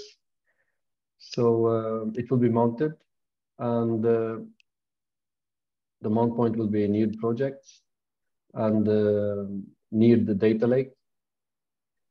Once this is mounted, you can use copy, move commands to move the files in between. And you can also use rsync, as Andreas mentioned, that you can do it on the local machine. You can use it in the same way. And there are some other tools that we didn't want to go deep into. For example, the WinSCP, if you use Windows machine, you can check that. And we also have links for SFTP that will also do the transfer. I think this is about it. And I also want to show you the page. I'm not sure if you can see it properly now. I can. Yeah, this is the link to our documentation. And here we have some examples about rsync and SCP and how to transfer the file, how to transfer the directory. Also, the explanation of different parameters and how you can use it. And also compressing a file, compressing a folder. There is also some benchmarking doing SCP and rsync, and there's we have, according to our experience so far, the rsync is doing always better, but there are some occasions that SCP is giving better result. So this is the page you probably should go through before you do any transfer, so that you become familiar with what you are going to do and how you compress your file, or if you have to compress the file, if you have to put all the small files into one folder, or if you have to, like Andreas showed, list your, the big folder and find out the big files and move them first, and so on. I don't have anything else to present. If there is any question, we can. Yeah. May I ask a question regarding answer? It's all of to all of you. When do you suggest to use TMOX or screen while transferring files? Yeah. Or your question is if we recommend it? Pardon? Or what was the question? The question is if you recommend TMOX or screen? Yeah. And when should as a user I should use that? I think if you, for example, I have some cases that I transfer some stuff from the local server. I have access to the local server and I'm moving some stuff to some NIRD, for example. I normally do it because if I know it will take a long time, I tended to run it on in screen or in TMOX. It depends on which one you prefer. And in that way, you can just log out after the work, and then you can check it later to see what is the progress from the TMOX or screen. This is the one way I'm going to use it. I'm not sure if there's any other comments or suggestion with regarding the TMOX and the screen. Do you have something about the troubleshooting with the screen or TMOX, Kiri? If there file transfer during which will last for like more than a day, what would we suggest? I remember that for NIRD, we suggest to pull it from NIRD rather than from the local machine. Is it same? Is it going to be the same for new NIRD as well? Is there any DNS housekeeping? one problem we had on the whole NIRD is that we got interruption every 12 hours approximately of the network. Mm-hmm. And if you run your rsync at the command line, it will stop. So that's why it was suggested to run it in a screen session or tmux. On the new system, we shouldn't have that problem, which was specific to kind of process run regularly by Uninet on the network, which was producing this kind of side effect. So it shouldn't happen on the new NIRD. But anyway, it's a good, as Sarda said, it's a good way to do long transfer in a screen or tmux session, yes. Anyway. Thanks, Thierry. And there is a question on the HDoc. How does rclone compare to using rsync? Can anyone of you answer that? Or? I have not used rclone, but I'm not sure if Andreas, do you have any experience? As I understand, rclone is multi-threaded, so. I'm not familiar with it either, but I think it probably behaves a bit like rsync. Yeah. I think you choose a protocol with rclone, isn't it? So I suspect it in the background it uses the same tools. But yeah. Yeah. So we don't have a. We don't have any experience, and we can take a look at it, and if it's and test it. If it's any better, we will add it to the documentation. I thought it was mostly the cloud equivalent, but I don't know much about it. A quick look at the site calls it the Swiss Army knife of cloud storage, and it will probably do these kinds of things, but it also says, among other things, it supports S3. But yes, it exists. We don't recommend it as a catch-all tool today.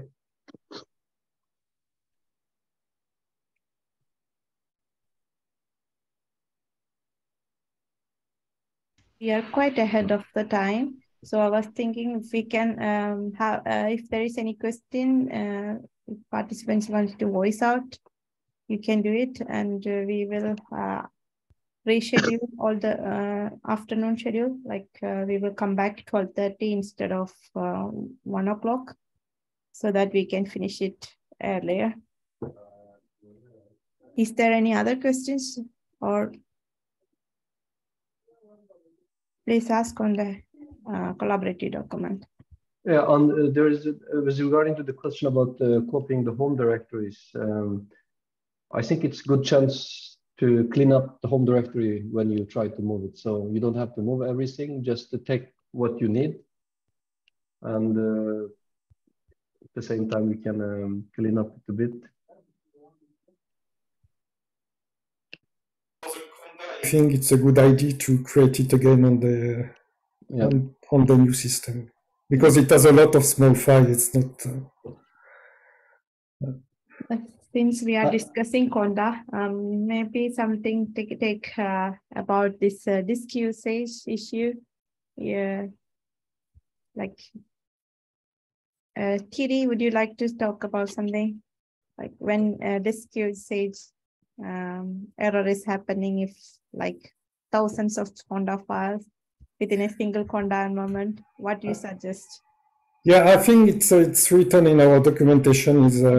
It's preferable to create your Conda environment in your project, because you will always end up with a exceeded quota in your home directory at the end. So I think there's a description how to do that in the documentation, and you should probably do that. Yeah. We have much more resources in project to allocate more metadata resources for your files. And I would like to add also that don't create a same Conda environment on the project itself, but share it with every members. So yeah, that's important. That's important. That's important. You can create a shared Conda folder or somewhere, and you can create all the environment you want to. But on the new NIRD, we have a lot of softwares available now, rather more than the old NIRD, right, Thierry? That would be less. Yes, we provide now modules, and as one in the login banner, it's not yet stable, so you can start using it. And if you come to some issue, please contact our support and let us know. Yeah. And just to let you know also, they may you may find in the module software which is not really good to be used on the NIRD. So more HPC type of software. So before trying to use it on NIRD, you should consider if it's a good idea. Eventually, you can contact us and ask if we think it's a good idea. But we have a limited resource amount on login nodes, so you have to consider that there are many people at the same time, and it's important not to overload our systems. And what is the procedure if someone exceeds the quota, home quota? What they are supposed to do? They contact us, or they're supposed to delete the unnecessary files like Honda or Git files? I think according to our experience, when the home on your home quota is exceeded, normally it's some temporary case. Of course, we recommend to clean up the home. You know, don't create so many files there, just some permanent files.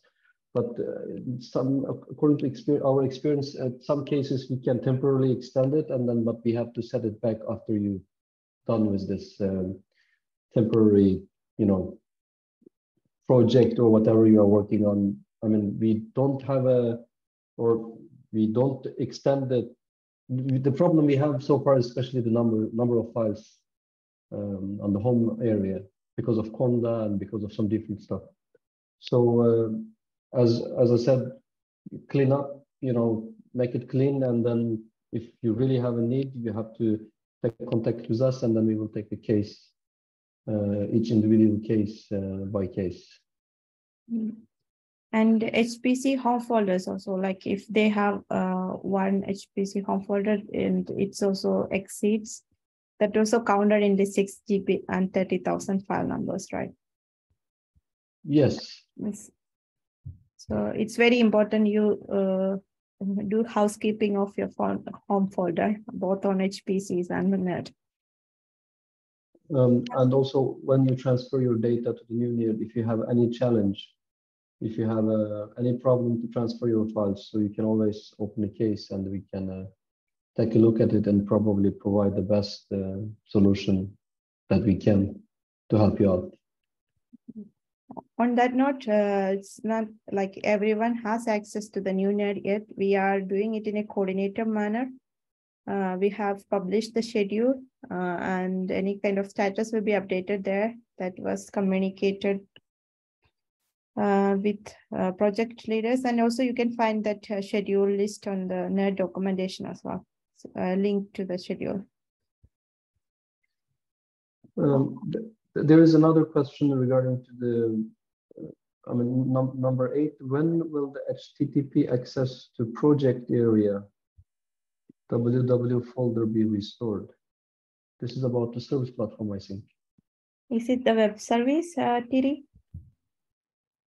Some projects are exposing folders to outside with the service platform, indeed, and it will happen at the same time as the project is migrated. So currently, your project is still on the old NIRD.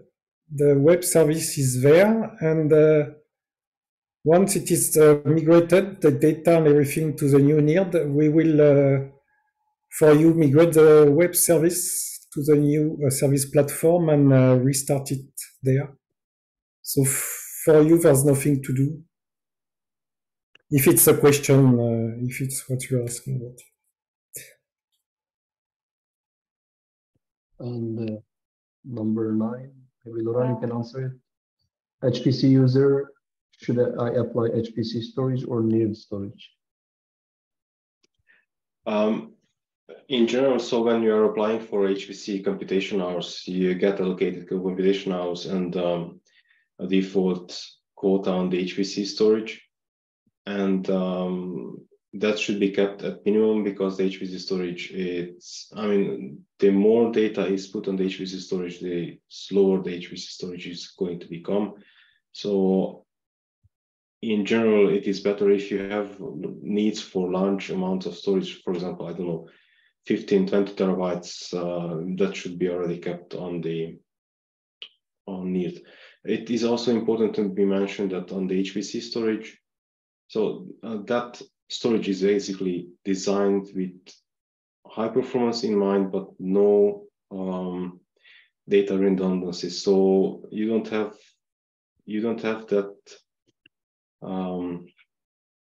security in back as for the NIRD. So for the NIRD you have as I was mentioning, so you have no single point of failures. You have snapshots on the system. You could potentially also have backups if you need it.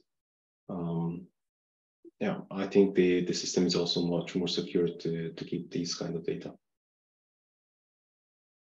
I'm not sure if this is answering the question, but we can elaborate more if needed. It really depends on the user, right? Yeah. Thierry, this might be a question to you. The availability of IPCC nodes, do we have an update now? I think we are waiting for the main project attached to this service, which is NS2345K. So as soon as this one is ready, we can reopen access to that node. Yes. Yeah, thanks, Adi.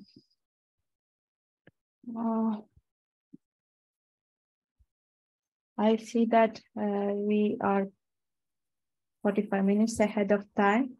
But I think we can have a lunch break now and come back at 12:30 and then go ahead. Or do you guys have another plan? If there's any question.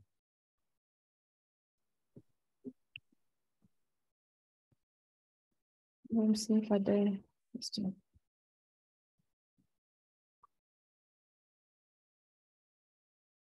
Okay, then we don't have anything.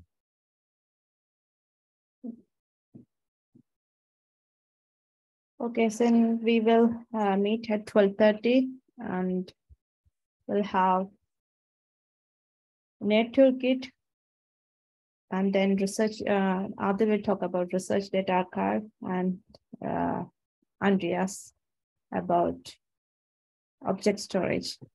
We have 3 sessions and an open Q&A after this session. So I hope we will finish it soon. We come with more questions. Like we are more people here, so we will try to answer that.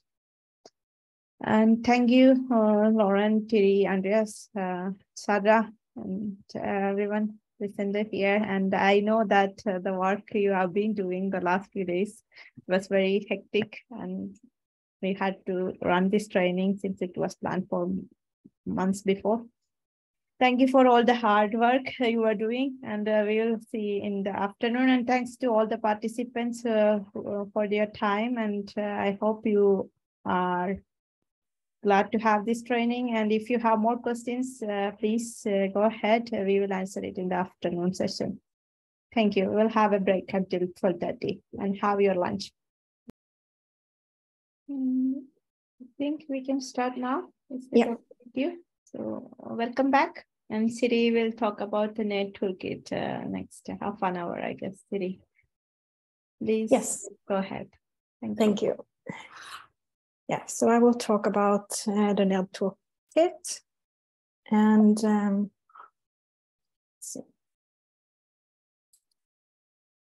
So NIRD Toolkit is a type of what we call on-demand computing.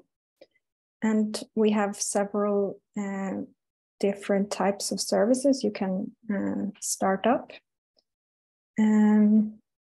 It's some are for data sharing, some are for specific software. We have a desktop VNC if you have some software that needs some type of visualization. Otherwise, the most popular ones are the Jupyter and the Jupyter Hub. So how is the NIRD Toolkit connected to NIRD? And like we have talked about a lot earlier today, the NIRD storage down here, it's based on GPFS. And attached to the NIRD storage, we have the NIRD service platform. And on the NIRD service platform, we are running Kubernetes, which is an orchestration for containers. And in these containers, we can set up some persistent storages and services. I mean, some persistent services that are like the archive, the NIRD archive is one example for this. And then we have NIRD Toolkit, and there you can set up services that you can turn on and off.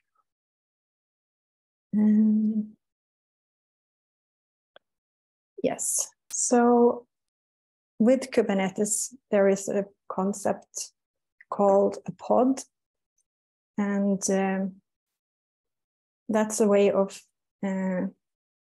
having a containerized application.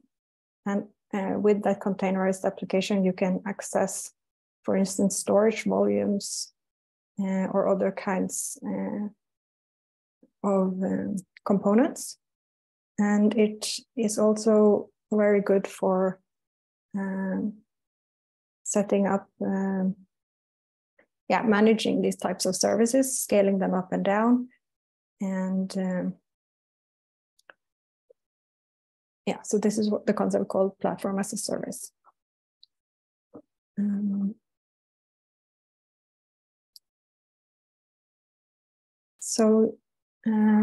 On the service platform, we can mount the NIRD storage, so large fast disks.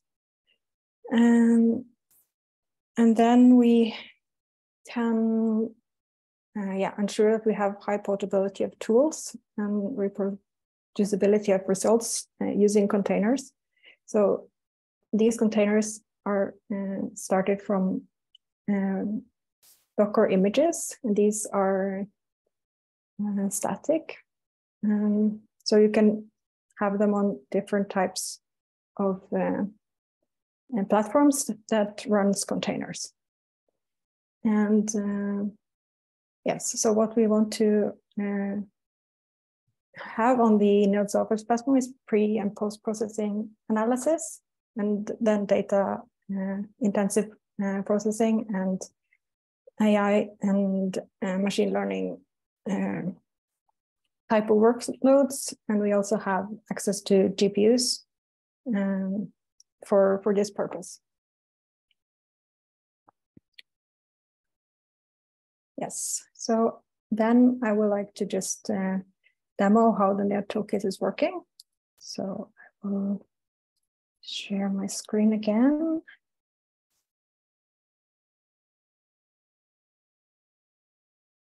Yes, so here we are. The NIRD Toolkit is located at apps.sigma2.no. And so you can see that I have logged in. For a new user, if you have NIRD storage, but you have not used NIRD Toolkit yet, we have some documentation about how to get access to the service. And you will find it here under NIRD Toolkit, and get ready to deploy a service. So we ask you to then contact Sigma2 and bring some information that is needed in order to set up this. And at Feide Innsyn, we create groups, or you can also create the group and in this group you invite the people you want to have access to the services that you set up. And it looks like this when you log in to Feide Innsyn. There is a create group button. So here we have an example where there are 2 groups, and one of these groups I'm going to use in the rest of this demo. So the groups have a identity, and it's easy to add members. And one reason that you can see that you can have many groups is that if you want to have one group that can start services and another group that can use the services that you start, but the people in the second group cannot, you maybe don't want them to start services, just use the ones that are already started. You can send the invites in different groups. And here is, if you click on the manage group, then you can find this field and you can send invite emails to people you want to invite. Okay, so let's get back to the toolkit. So we would like to install a Jupyter Hub. And here we have the new front end. It's basically very similar to the one we had before. It's,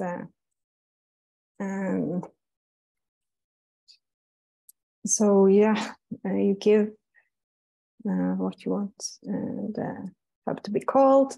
You choose a project space.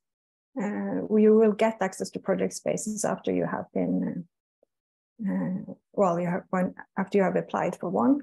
I'm using the Scratch, and then you can add which groups you want to have access to. Yes, so I'm a member of a lot of groups, and the one I want to use is this one. And so then that says how many people can access the hub that you make.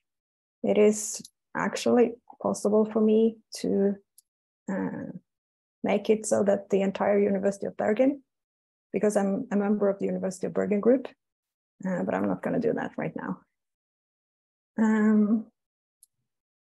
So then we have a list of storage spaces on NIRD you can select so that your application will have the access to it. Usually there is one here which is made when the project is created.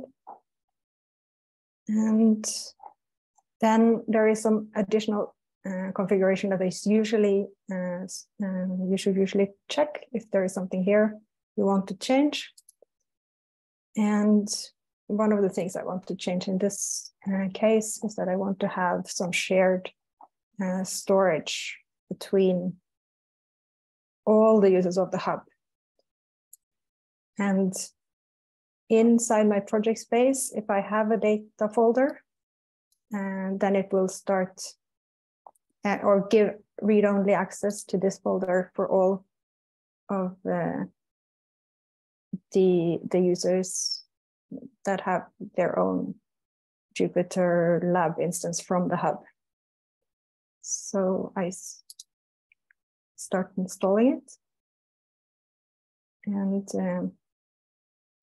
it will just then contact the Kubernetes cluster and start installing the relevant components. And it will take a little bit of time, but not so much that we need to do something else in the meantime, I think. But we can, now it is going into the initializing stage.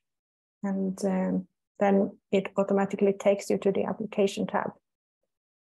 And here you see that this one is in status initializing, and now it's running. So then I can go and see what I got from this. And one of the things we have reconfigured recently is how you do the authentication. So now it's not anymore needed that some university FADA policies made it so that some users needed to have the guest FADA account. This is now solved. So every institution, or at least all the universities, they will now be able to use NIRD Toolkit without any issues. So I consent to this, and we'll start a Jupyter notebook from the hub for my user.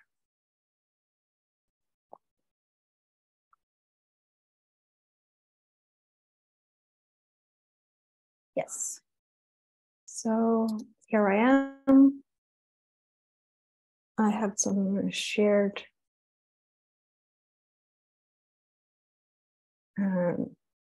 data that was available from the data folder that I touched. And then I have already put in an example that I wanted to just use, just to see that you have, if you have a Jupyter Notebook file on NIRD, it will be accessible to you in the NIRD Toolkit. And I can run it just to show what it looks like. So you see, this one is just making some movie of a random walk. Yes. So if you want to look at the other uses of the hub, there is a hub control panel. And from here, every user can see this part, which is stop and start my own server. Since I created a hub, I'm also the admin, which means I can see if there are other users setting up notebooks from the same hub. So I can then stop and start everybody's service.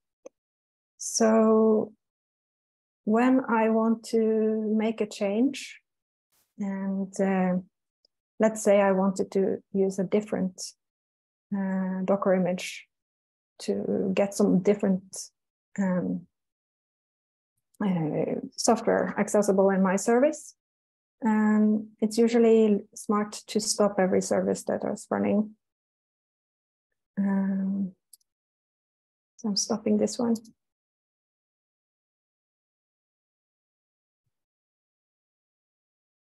Yes, so now the notebook I had running, it's stopped. You see, it's not there. And then I can go back into the NIRD Toolkit and either reconfigure or delete. I'm going to use delete this time. So now the hub is going to disappear. I will go into the application list to show that in the application list, I can see the applications that I own. And right now I don't own any because I just deleted the one I made. I can also see that in my NIRD project, I can see that there are some other people who are running services, but I am not running any at the moment. So I will go again and just make sure that I show you where you can change the Docker image, and it's here. So this is the Docker image that we used to start the hub. So this one has all the software, and it is located in a repository, which is public. Everyone can go and see which, see if there are any other that you would like to use instead. And So it's here in Quay. We have a organization, and when we build Docker images, we push them here. And we build them from an open repository. Again, then this one is in GitHub. And you can see this is where you would find which Docker files we are creating these Docker images from. And I will use the rest of my time going through a little bit of how you create your own image. And then I will go back to my slides for that.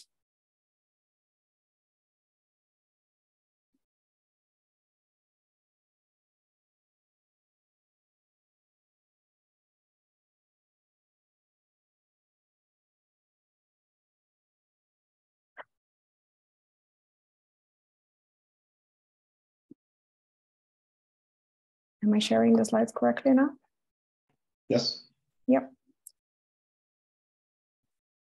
Okay, so the GitHub repo that I showed you, our Docker images there, they are extensions of the official Jupyter and Jupyter Hub official images. And the official images you find under Jupyter Docker stacks. So these are the ones we build on. One way of making a custom Docker image is to take one of the ones that we already have and take a very simple, this is a very simple Docker file. You set a from statement, you say, oops, to say that you would want to start from this image, and then you can put a couple of install commands and then run Docker build on this one and push it somewhere. And then you have an updated image with some extra software.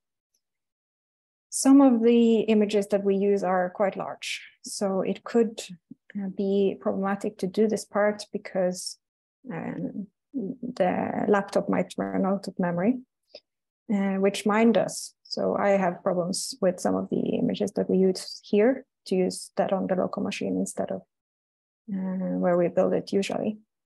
So if you want to start with something more simple, then I have some recipe here for making a custom image with less dependencies. And to do that, it's one thing you could do is to just make a fork of this repository that we have that I showed you. Clone the repository to your computer and then edit the Docker file. And then often it's best to use the base notebook. And this is from the Docker stacks again, starting from this one, which is one of the simplest ones they have there. And the reason that we would recommend that you start from our repository instead of directly from the Docker stack is because we do some integrations that are specific to how we set up. In the NIRD Toolkit, it's expecting some specific steps, but you can remove quite a lot of the software that you don't think that you will need. But yeah. So next. Yes, so how to build a Docker file. You need to have Docker installed, and you go into the path, and then the command is, you use the build command and you decide what the tag should be, what it should be named. Yeah. So in order to push it somewhere that it is, you built an image, now you want it to be accessible on the web. And the easiest one to use is then Docker Hub. And when you have logged in, you can tag it and push it to your area in Docker Hub, and it will be available to you there.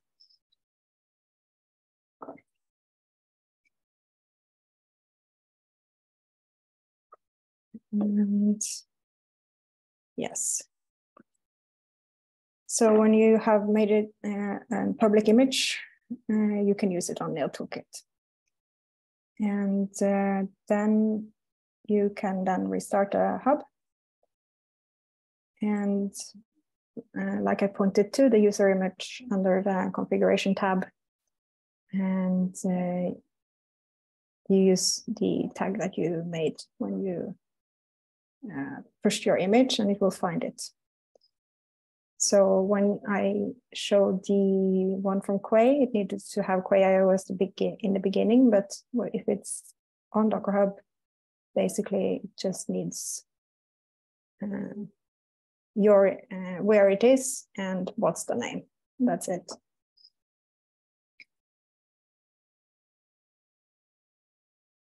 Yes, and I think I'm a little bit ahead of schedule, so I just put up this how to contact in order to get it configured. And so if you have a NIRD project and you would like to try NIRD Toolkit, yeah, that's the way to go. Yes, so I think that's what I wanted to show today. Yeah, thank you, Siri. Can we take a couple of questions? I see some questions here. Yes, user was asking, can you connect multiple projects to a single application? So if you have, you need to have all the project leaders agree to it, but then it is possible. We have some projects which have an application space in one project, but the storage space points to 2 projects. That's possible, as long as the project leader of both projects agree.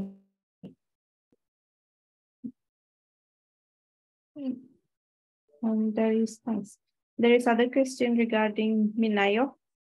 What are the access key and secret key in the prompted browser? Oh yeah, so that's when you do the configuration, you should try to change these. I can share again, I guess. Yeah. Let's see. But it's basically a username password that you need to have. And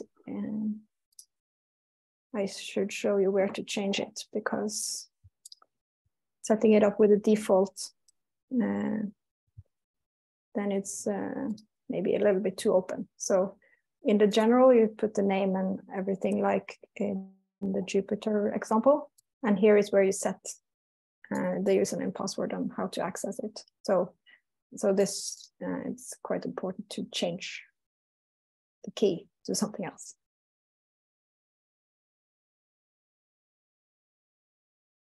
I hope that answered the question. So there are questions coming up. Maybe we will spend some time on the questions. Maybe you have 4 minutes anyway. Dana, while we are waiting for other questions, I could just add 2 things. So Siri mentioned the authentication system. So for quite some while, we had some, let's say, annoyances with the authentication system because of the change policies for FIDA.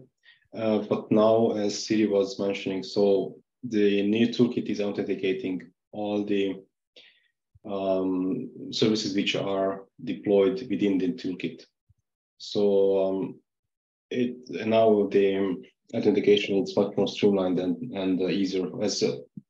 As long as your institution has access to FIDA, and as long as your institution has approved once the NIRD Toolkit, so you will get access to all the applications in NIRD Toolkit.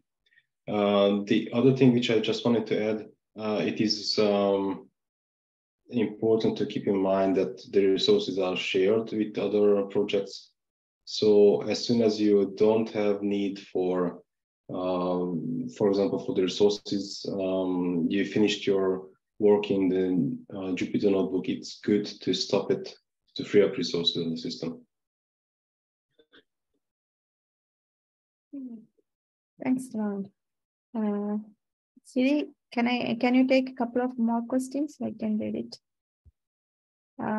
What are the new cluster server name in the kubeconfig for NIRD, new NIRD? I didn't get the question actually, but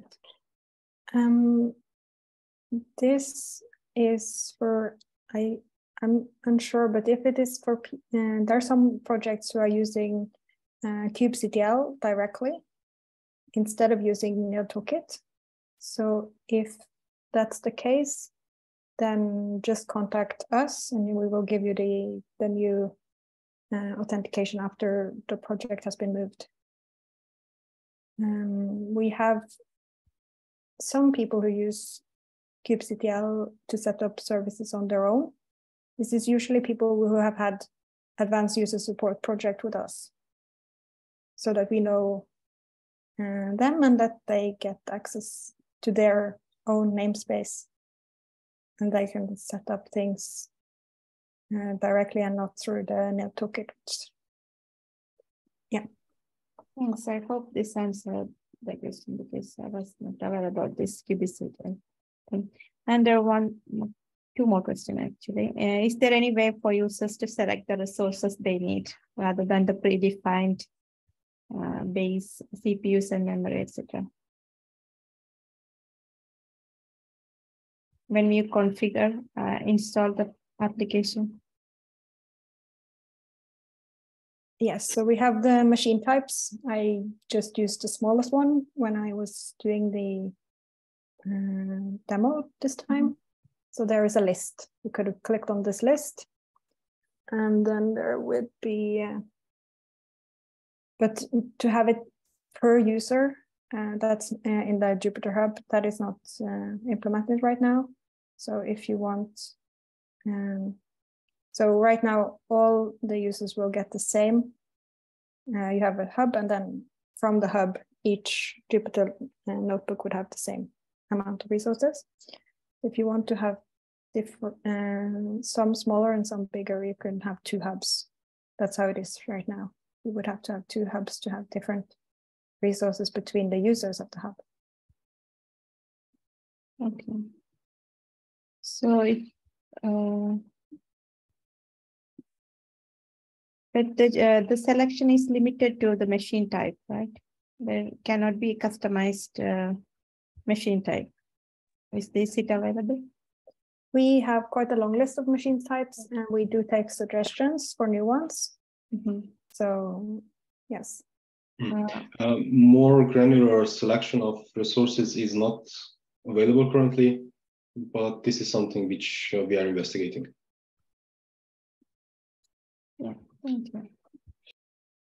There was one question before that. What happened when services migrating? If there is a MinIO is running, what will happen to that?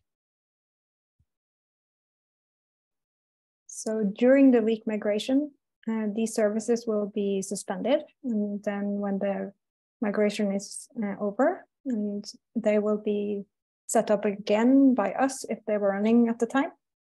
So the running services, they will be started at the same time as the migration of the project is finished. So the user don't need to do anything. No.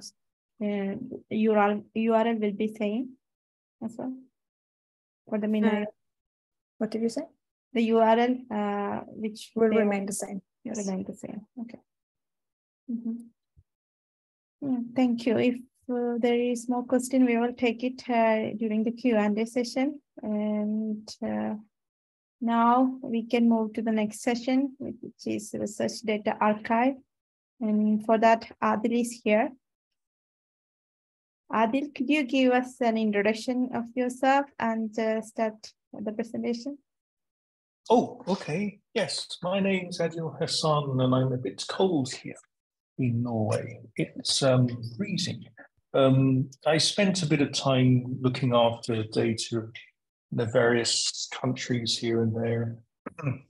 And now I help to set up the data archive in Norway and looking after data management plans as well. Thank you. You can share the screen, right? I could, yes. Let me see. Where's this share button? Share away. Let's see. Why isn't it working? Nothing works. There we go. Can you see anything? Yes, I can. Oh, wonderful. Okay, so I'll give you a short run through of the research data archive. By the way, in case some of you are wondering, there's another RDA around, which is the Research Data Alliance, which I must admit I got confused when I heard RDA. Okay, so the first thing, where does the archive sit? So if most of you are probably familiar with this data life cycle, where in essence you create some data and then you go through and process or analyze that data, and you generate some findings which you happily publish in some journal, and probably at the same time these days. They're sort of quite closely connected because usually journals want a link to the data, and then you also archive your data in some long-term storage resource. And then it's possible that some other people will come along and reuse your data and go through the whole cycle again. Or perhaps if your data has been superseded by some newer data, you may reach the end of life of that data, and the data can then be deleted. So that all looks very nice and good. And I think in ancient times, I think these guys have probably been doing work in my house as well, because it looks about the same state. But this is a picture of Stonehenge. And I think one of the things, of course, we can say is that this is very persistent. All these all these stones have been lasting for thousands of years. Unfortunately, we seem to have lost the manuals, so we don't really know what these stones were for, and what we could use them for. And so it's all well and good to store the data, our data, in a long-term archive, but if we don't have any metadata, then it's difficult to try and reuse this these persistent data later. So that's why we probably want to update this little life cycle diagram that we have, where at each phase in the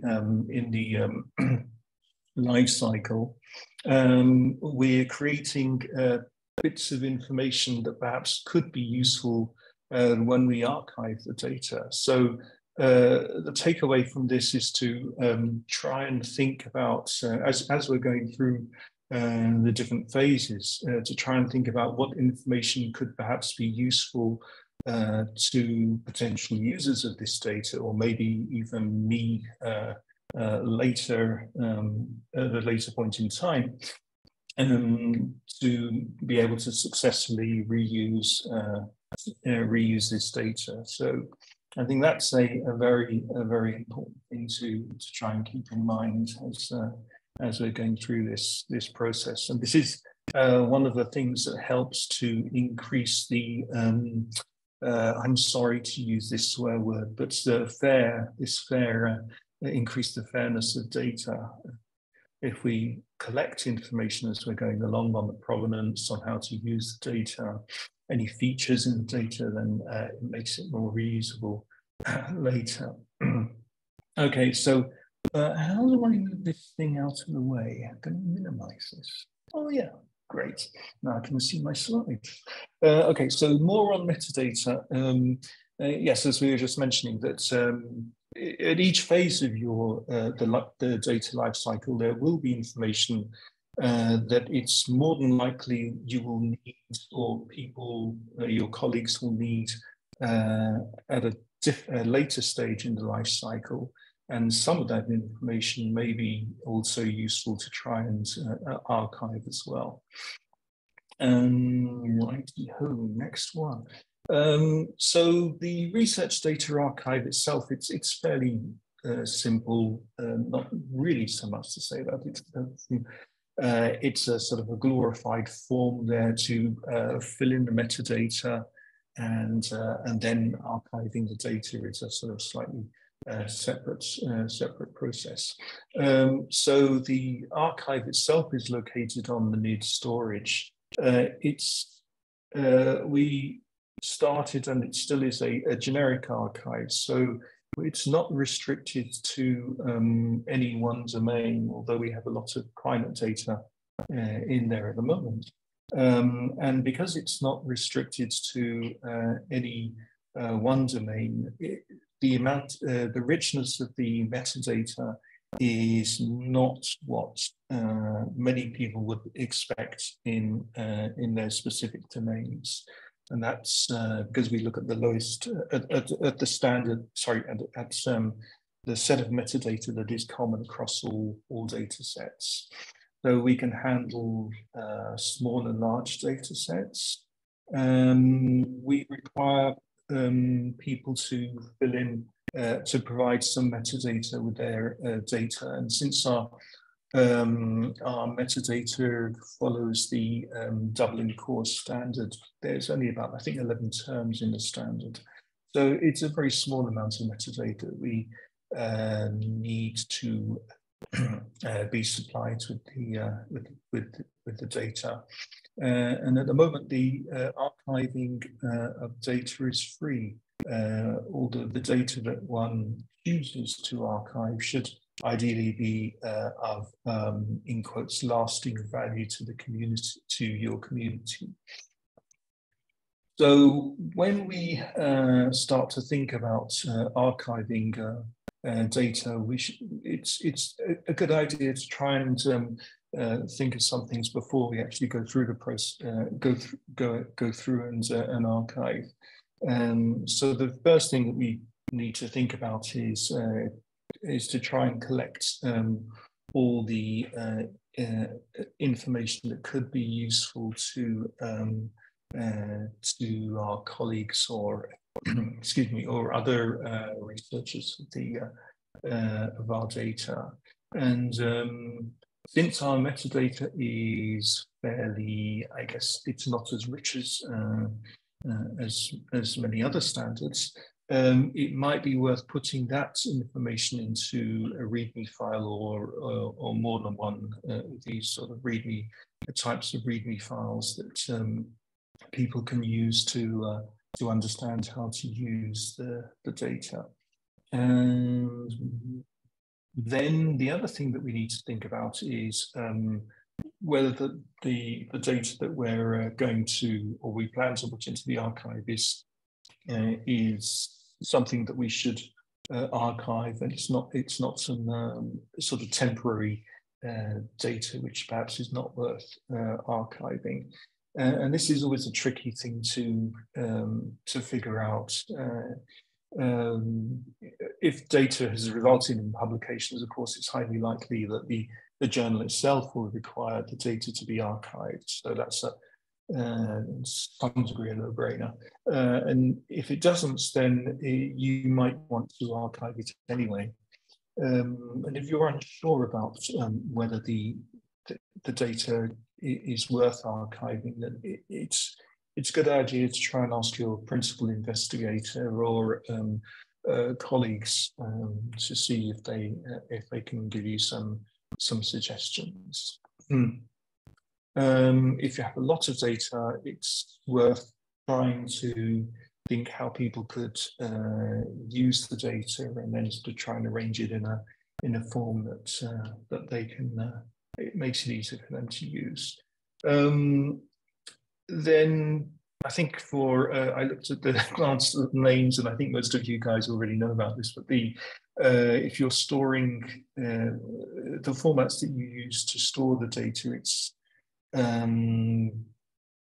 good to try and choose either widely used formats or open formats that mean that we're not locked into a particular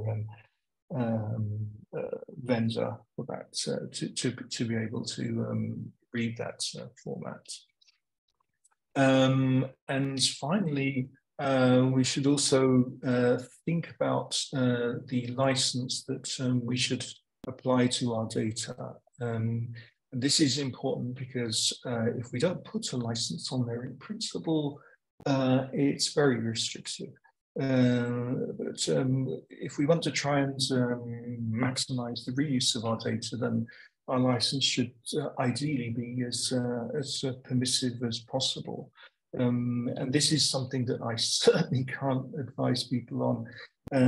But hopefully the principal investigator, your community, or the research group in your library may be able to provide some advice on. And there's also, they may also be able to provide advice on issues regarding copyright and intellectual property rights as well.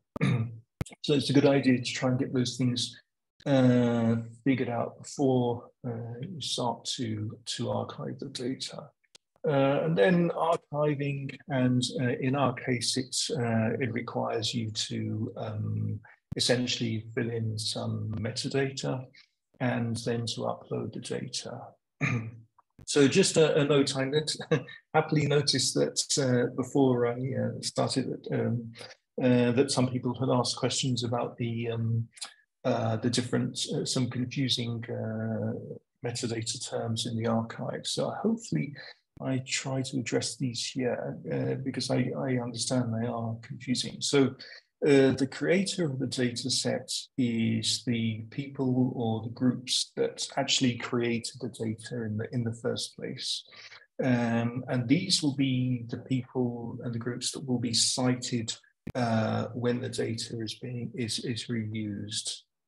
So in somebody's subsequent publication, they may cite your data in these, and the people and the creators will be the only people that will be cited alongside of the DOI. The depositor is the person that is actually putting the data into the archive. It doesn't have to be a creator; it could be anyone.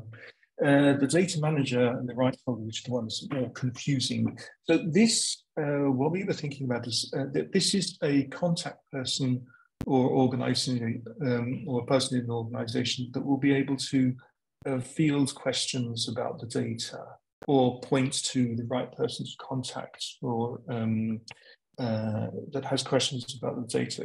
If you imagine when you're publishing a paper and you've got quite a few authors on the paper, then you have a contact person for the paper who would be able to, if you have questions about the material presented, you'd be able to ask that person, and they would be able to find the right person to address that question. So that's what we are hoping that the data manager would be able to do.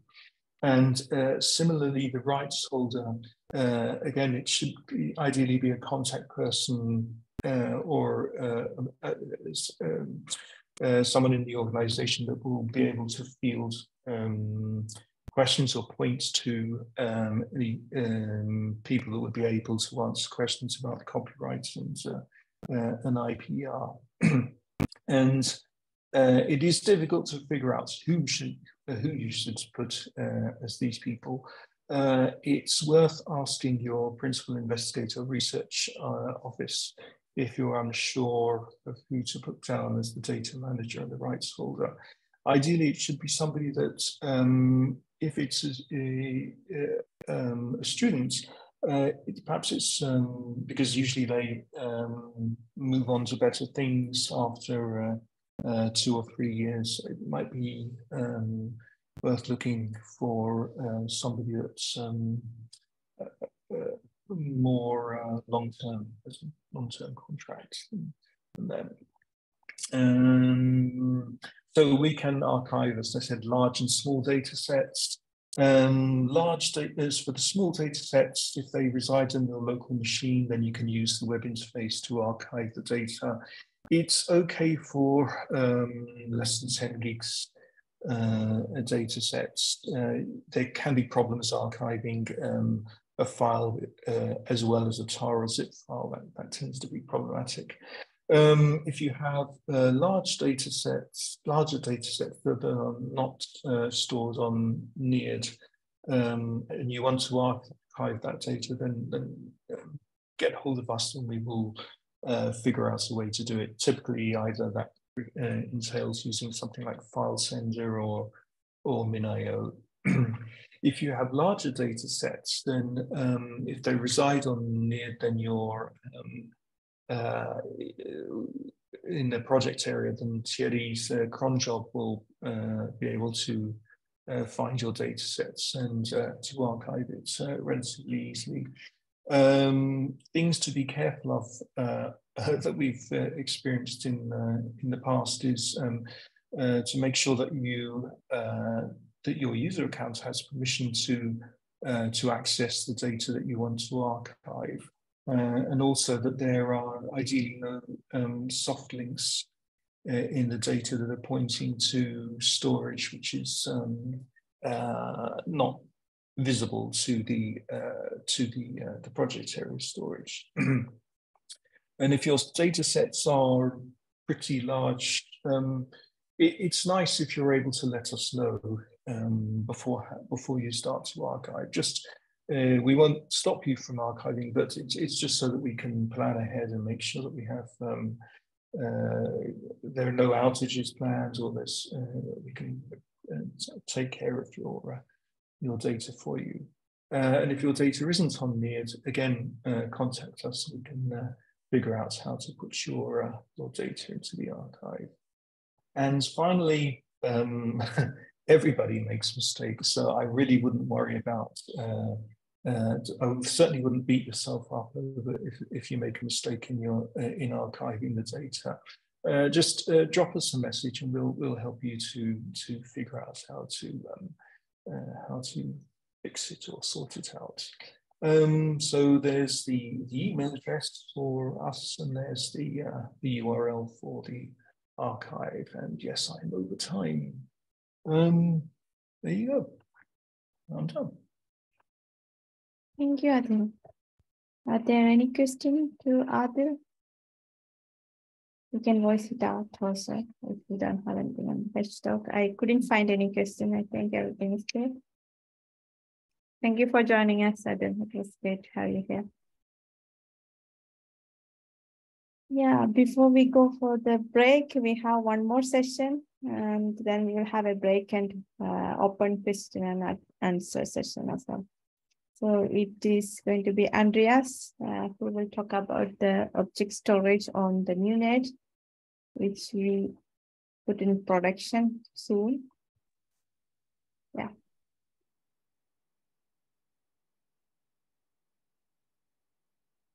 Can you hear me, Andres? I can hear you. I see Sada is sharing presentation for me. Yes. So this is going to be probably a very small one, but there seems to be some confusion, at least to the people I've talked about, just what is object storage. And it is, I found this from Wikipedia, which in a way sums it up very neatly. Object storage, also known as object-based storage, is a computer data storage that manages data as objects, as opposed to other storage architectures like file systems, which manages data as a file hierarchy. This is what people are usually used to when they think of NIRD. Or simply as block storage, which is what we use underneath file systems again. Each object typically includes data, a variable amount of metadata, and a globally unique identifier. So you have something very, very simple. It is just objects with a sort of address that you can look it up. Next slide. Amazon S3, or simple storage, service that they provide. These are the ones that started this thing. It's been a service for quite a while. It is object storage that is made available over normal internet technology like REST API. So you can use any sort of thing that can talk to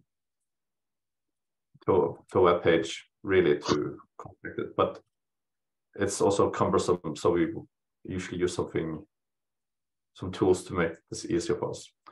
But it is over web API, and that makes it different. It's also because it is called cloud storage. Yeah, next. So for the S3 service that we are implementing, it is an API that will be compatible to a large extent to the Amazon S3. We're using OpenStack's own service called Swift. More specifically, since this is an IBM Spectrum Scale product, it's what they provide. If you have some very specific API calls that you need supported, it's not given that we actually support them. So for that, I would look at the docs for Swift, but the usual ones that you would expect with objects and buckets, post, put, make buckets, etc., will be supported. The endpoint that is going to be used, at least I think so, is what I've written, the HTTPS s3.nird.sigma2.no. And IBM offers something that they call a unified object and file access. Now, since objects are not something that fits in the file hierarchy, the thing that the IBM has made here is, in a way, a program that tries to map between what is in a bucket and to give it a reasonable file path that is readable and not just this is the global unique identifier, which aren't exactly very human readable. Next. Now, people have their own tools to talk with S3. So there are a bunch of them. I don't think I know if we're going to support any certain kind of tool, but people might have been some experience with Amazon's own command line utility, which is just called AVS. Although it does a lot of more than just S3, you can use it to talk to a lot of different S3 services. And since I noticed that it was mentioned what is access key and what is access secret, since this is a very simple thing, it doesn't really have a concept of users or anything. So it uses these access keys sort of as a mapping to a user or a group or anything, but it's this, the ones who knows the access key and also have the secret are able to interact with that bucket or endpoint. And what I put here in the slide is a very simple example of how something like this could look like. There are more, but some of those things are more specific to Amazon's own service and not so interesting for our part. When it says region US East 1, a lot of the people trying to implement S3 service have to somehow make something up about what is the region. And since US East 1 is the default, that's what is expected. But don't worry too much about that.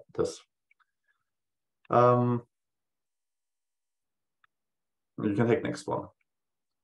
This is just some very quick examples of how something could look like with this tool.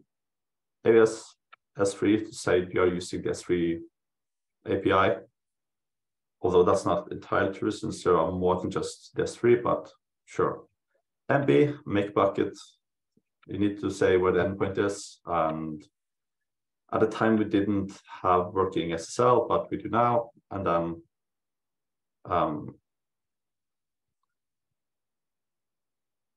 yes, make this class bucket.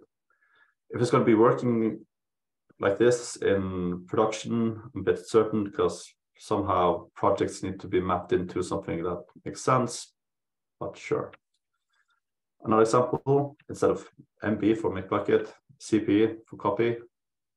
Again, it's path to your file and sort of rules saying you want, for example, all the rules, all the files within this path go through recursive, but I don't want all of them. I just want to have tar files. So a bit like the backup thing we talked about earlier, you start by excluding everything and then including. So yeah, you can use these tools to sort of be a bit specific of how you would update something.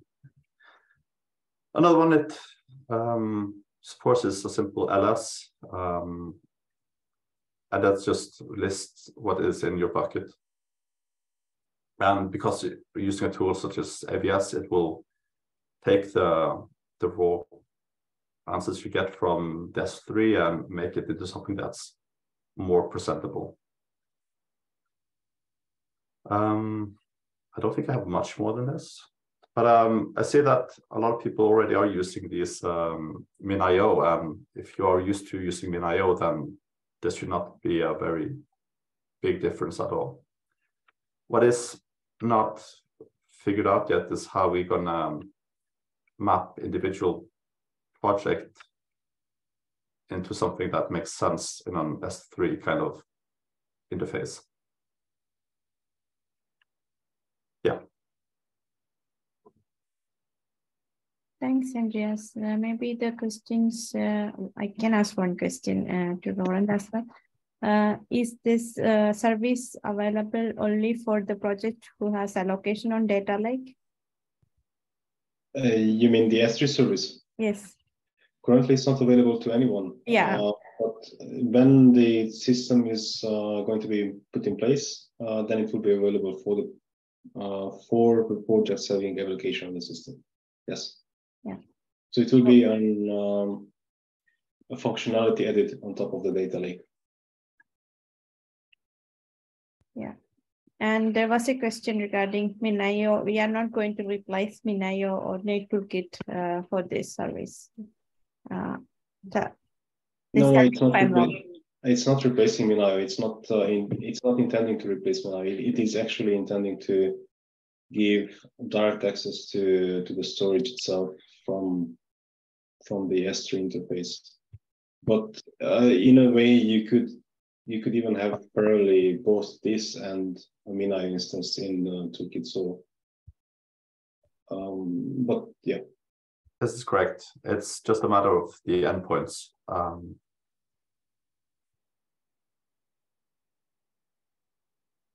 would like to say that we would have good benchmarks of how the MinIO compares to Swift, but until we actually have this up and running and can test this in a way that looks like production, then it's hard to say that you should choose one or the other. But if you have something that works now and you're happy with it, there's no rush. Yeah, thanks. I see that you are sharing, Sardar. Could you go down and we can have a break before the Q&A? So I have started a poll here just to give your answer if this was introduction was useful. Then give us type an O, yes or no. And if there is something you think we should improve or something you like, just let us know. It would be nice to have your feedback. We had run this training in a busy schedule. There is things we can improve further if you give us feedback. So Lauren, Sada, and Andreas, shall we take a break until Q2 and then have this open Q&A where we can stop recording, and if people want to voice out something, we can take it. Are you all okay with that? I'm good. Yeah. Yes. That sounds good to me. Yeah, great. Adil and Tiri, I also expect you here because if there is any question, you can take it. Yeah, thank you. And I will stop the recording, but we'll be back Q2, and we will have an open question and answer session. Thank you for joining, and we'll be back soon.